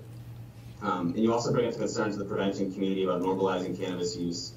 And that's exactly what this law, what decriminalization, what recognizing the discriminatory history of this law is trying to do, to destigmatize the plant, the people, communities, businesses, cultures associated with it, who allow more familiarity and normalization. The alternative is continuing to hide, demonize, and shame, and that's not rooted in science, but in discrimination. In terms of the special event licenses, we certainly support temporary events beyond direct consumption. I'm a little curious how your special event recommendation you discussed today differs from the still future license that you have in your recommendations that you aren't recommending for now. Said a number of times, especially direct sales are critical for producers, and I will continue to implore you, if you want to reduce the risks, to address the concerns you brought up, Pepper, in relationship to tracking and point of sale and cash storage, consider allowing buying clubs, CSAs, versus direct sales on farms. The farm could deliver, the CSA members could pick it up at a point. This is essentially what folks are already doing. Cultivators are going to have to deliver wholesale. They're going to be tracking all of these things on their farms and for wholesale purpose. So extending this and the trust in these producers, as you discussed with home baking businesses, to some form of accessible direct sales is critical. I don't know how many producers would be interested in selling at events, certainly a lot of them, but there are also a lot of questions I know from being a farmer, like how many events would it take for someone to pay for differentiated packaging versus retail sales versus wholesaling? It's a very different thing to upend your life every week or however often to go to a farmer's market. From time required to customer relations to product maintenance and storage. This is the second meeting which I've heard these concerns about quote unquote undercutting retailers' businesses by offering reasonable licenses for smaller amounts of sales. And I would just reframe this and suggest that in not allowing producers to sell the products they have grown, you're reducing their viability and inequitably limiting their retail sales. I've heard no evidence that producers selling their products directly or small general stores having a small sales section would have any meaningful impact on full retail establishments. And nor do I understand why retail establishments should be privileged more than producers to sell the products that producers themselves have grown. And I think a question I have in relationship to this is in S188, would considering small cultivators agricultural allow for direct sales on farms as producers are allowed to sell products principally produced from their farms on their farms? I'll leave it there. Thanks, Graham. Next is Tito. Hi everybody, happy Monday. I love Kyle's idea for a new license type, or at least where the inspiration is coming from, although Chair Pepper's solution could work as well. But that's to get the black market involved, you have to meet people where they are. And the black market in Vermont is filled with tiny, tiny growers, like, less than micros, in tents, for example.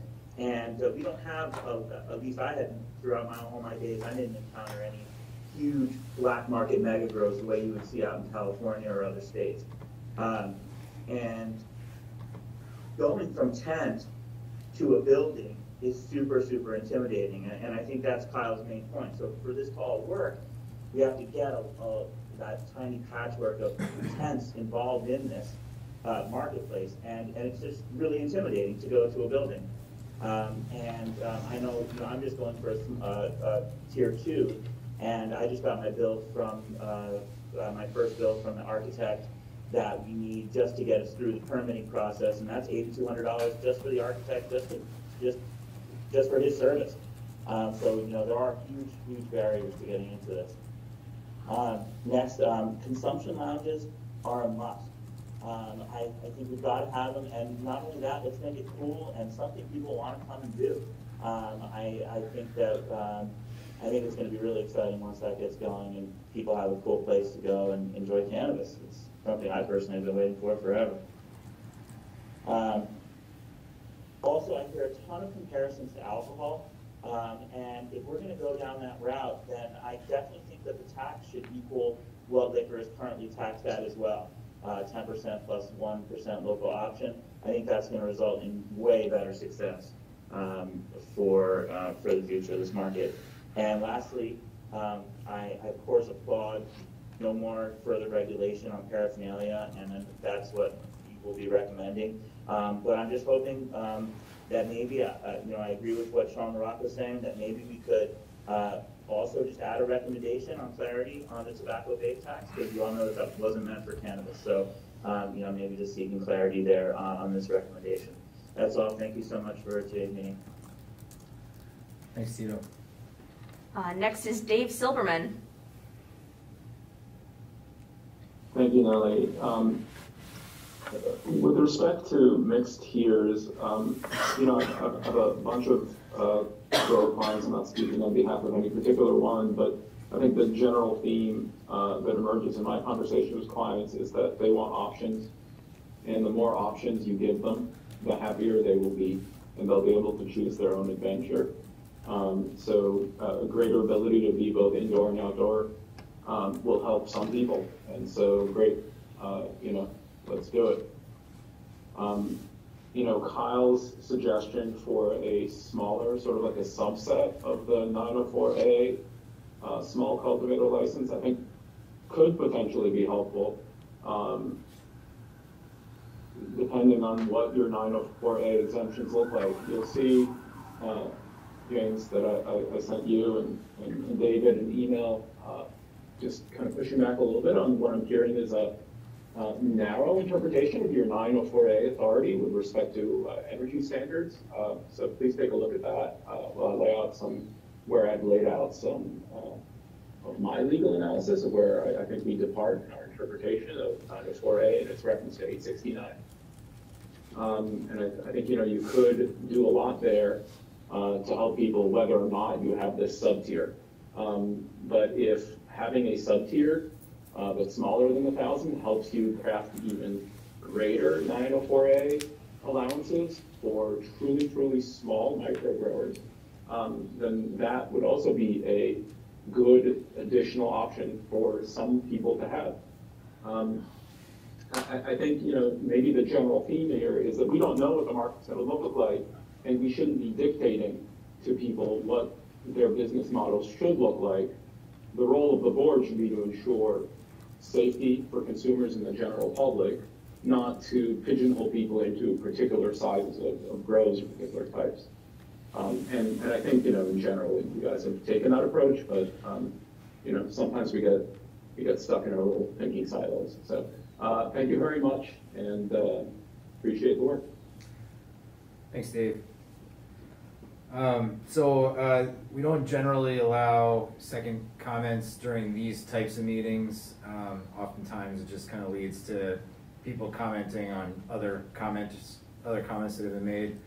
I see Dan and Old Grower's hands up, but I'm just going to limit the public comments to new commenters.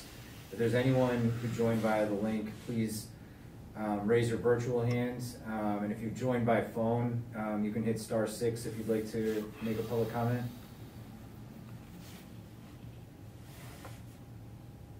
No? Okay, then we'll close the public comment period there. Bryn, do you need some time to modify the January 15th report any further right now? Do you want us to take a break, or do you want If you want to look at it again, I'll need some more time. And we can't look at it before Friday unless we call it Not as a meeting. board, no. I mean, as all three of you, I can certainly show it to you individually. Well, it's not going to be very much different than what we discussed. Nope.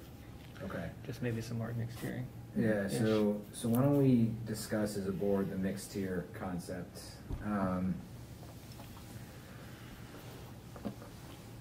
We heard some specifics. There's certainly a lot of support amongst this group of people watching right now. It certainly seems to, I think the comment those in a different context is to meet people where they're at and try and encourage people to kind of grow outdoors. I think a mixed tier does both of those things. I guess it really just comes down to how big do we want to get on this. Yeah, I think, you know, some of the comments relate to plant count outdoors and you know, without the bounds of Act 164, I think it makes a lot more sense to regulate that way outdoors. But I get a little cautious that we get away from certain definitions around plant canopy and what we can do the further out we get making accommodations strictly for small cultivators. With respect to some of the comments we saw around, not the mixed tiering, but the outdoors and how we would potentially try to structure that on a plant count basis and not on a square footage basis. I think we lose it would take some work at the legislature perhaps, but I think we lose what's directly in our authority to move plant counts, you know, strictly for outdoors. That being said, I think mixed tiering is a different conversation, but just for the record, and I know Rick has been an advocate for plant counts for some time, but that's kind of where I'm at this point in time on those. I agree. So, you know, we've been talking about, you know, trying to focus on small cultivators, trying to fill the market with as many small cultivators, trying to saturate it to the extent that we can with smaller cultivators. So I have some concerns about adding mixed tier cultivation above 2,500 square feet indoor, adding additional allowances for outdoor above that level. So, I mean, I think we have our one mixed tier license type is 1,000 indoor and 50 outdoor. Oh. A new slide just appeared. So I think, yeah, I think 1,000 indoor and 125 outdoor could be a nice kind of graduation point, you know, a next tier up. And then I'm thinking we should have a third tier, a 2,500 tier that allows, I don't know, I mean, this is where I don't have the expertise. I see what you're looking at. Yeah, the January 15th report just had some edits made to it. So the next tier up could be 2,500 indoor and 200 plants. I just don't know, you know? Or I think that makes sense. Or just leave it at the 2 tiers. I think we could do 2,500 and, you said 2,500 square feet and 200 plants? Is that what you said? Yep. Yeah, and I think at the end of the day, when we talk about small cultivators, the first two, we might be able to squeeze under that definition and work within the bounds of, we heard about 904A, we heard about a lot of things. I don't know if I'm not saying I don't want to include it, but this one might be more of your traditional, treated as your traditional license type and might not be considered a small cultivator. If that's the case, I'd be in support of it. I just, you know, obviously it's above 1,000 square foot. We're without the plant count. You know what I mean? So I think as long as folks acknowledge exemptions will potentially, the further you go in the mixed use, and you know, I know other states look at it graduating certain ways, but the higher you get on this mixed tier, the more regulatory oversight will be there because you will not be considered a small cultivator. Right. Do we want to make that recommendation? Yes, I think we should include that in this report. So 3 tiers, 3 mixed tiers. And I just don't know if the ratios are right, but honestly, it doesn't really matter at this point. You know, we can get public comment on them, we can adjust them. So why don't we just use those 3? So it would be 1,050. Tier 2 would be 1,000 and 125. Tier 3 would be 2,500 indoor and 200 outdoor. Yeah, okay. And Bryn's already made that edit, it looks like, so, other than that, I think we could. I was just gonna say, I appreciate how folks that are trying to be larger want clarity too, but, you know, I think we can, where we're at right now is is focusing on smaller cultivators, and that's where I want to keep our focus. Right. I mean, my problem with just changing all outdoor strictly to a plant count is I don't know what's going on. I just don't know. Sorry. Someone's on the roof. Yeah. All right. Someone might fall through the ceiling at some point. I just don't know how big, if, Well, yeah, again, 37.5, if we use the 1,000 square feet indoor equals 125 plants, we use that ratio. I think, I think, again, for folks listening, that 37.5 was crafted intentionally for Act 250 purposes. The further out we get from certain square footages, the more Act 250 kind of comes directly into what we're trying to accomplish. So those numbers were not necessarily pulled out of thin air. I don't want to get into an Act 250 and talk about 10-acre towns and 1-acre towns after a 4-hour meeting, and my brain's not 100% there. But I think the further, again, like there is a definition of plant canopy, and we made special accommodations for small cultivators and that outdoor tiering with some of the ability that we have written in statute. But I think the further out we get with plant counts, not only spatially it gets unwieldy, but we get a little bit further away from how certain things are structured within 164, which could jeopardize more than just the fees associated with them. Yep. So are you comfortable with these 3 tiers, or? Yeah, no, yeah. Oh, okay. I'm saying just on the trying to assign a plant count of a 5 or a 37.5, acre outdoor cultivation tier to a plant count. We'll start to get pushback across the street.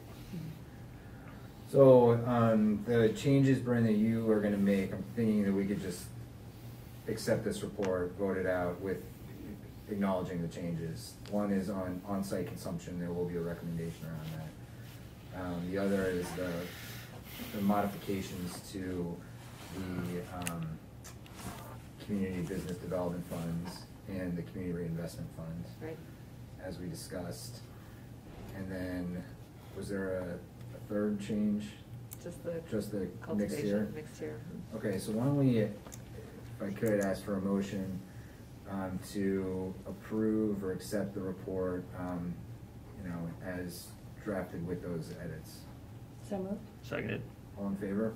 Aye. Aye. Great. All right. Anything else? Julie, Kyle, Bryn, David, Nellie, you want to talk about? Not today, but. I'm sure you want to make that up. Not today, but I would like to circle back to that incubator license type at some point. Tito's comments in line with a lot of folks that I've talked to. Right, and I really think for me, it's not a no, it's really just if we make Sure. accommodations under 904A, which ones are we not gonna make for 1,000 that we would make for micro or I understand. incubator? Yep, okay. All right, well, there's nothing else on the agenda. Just remind everyone that we do have another board meeting dedicated to public comment on our rules 1 and 2, proposed rules 1 and 2 on Friday at 11. Physical location is here in our offices, but we will live stream the event or the meeting as well. And if nothing else, I will adjourn this meeting. Thank you. Thanks to everyone who stuck it out with us on the live Including our stream. staff. Thank you to Orca Media.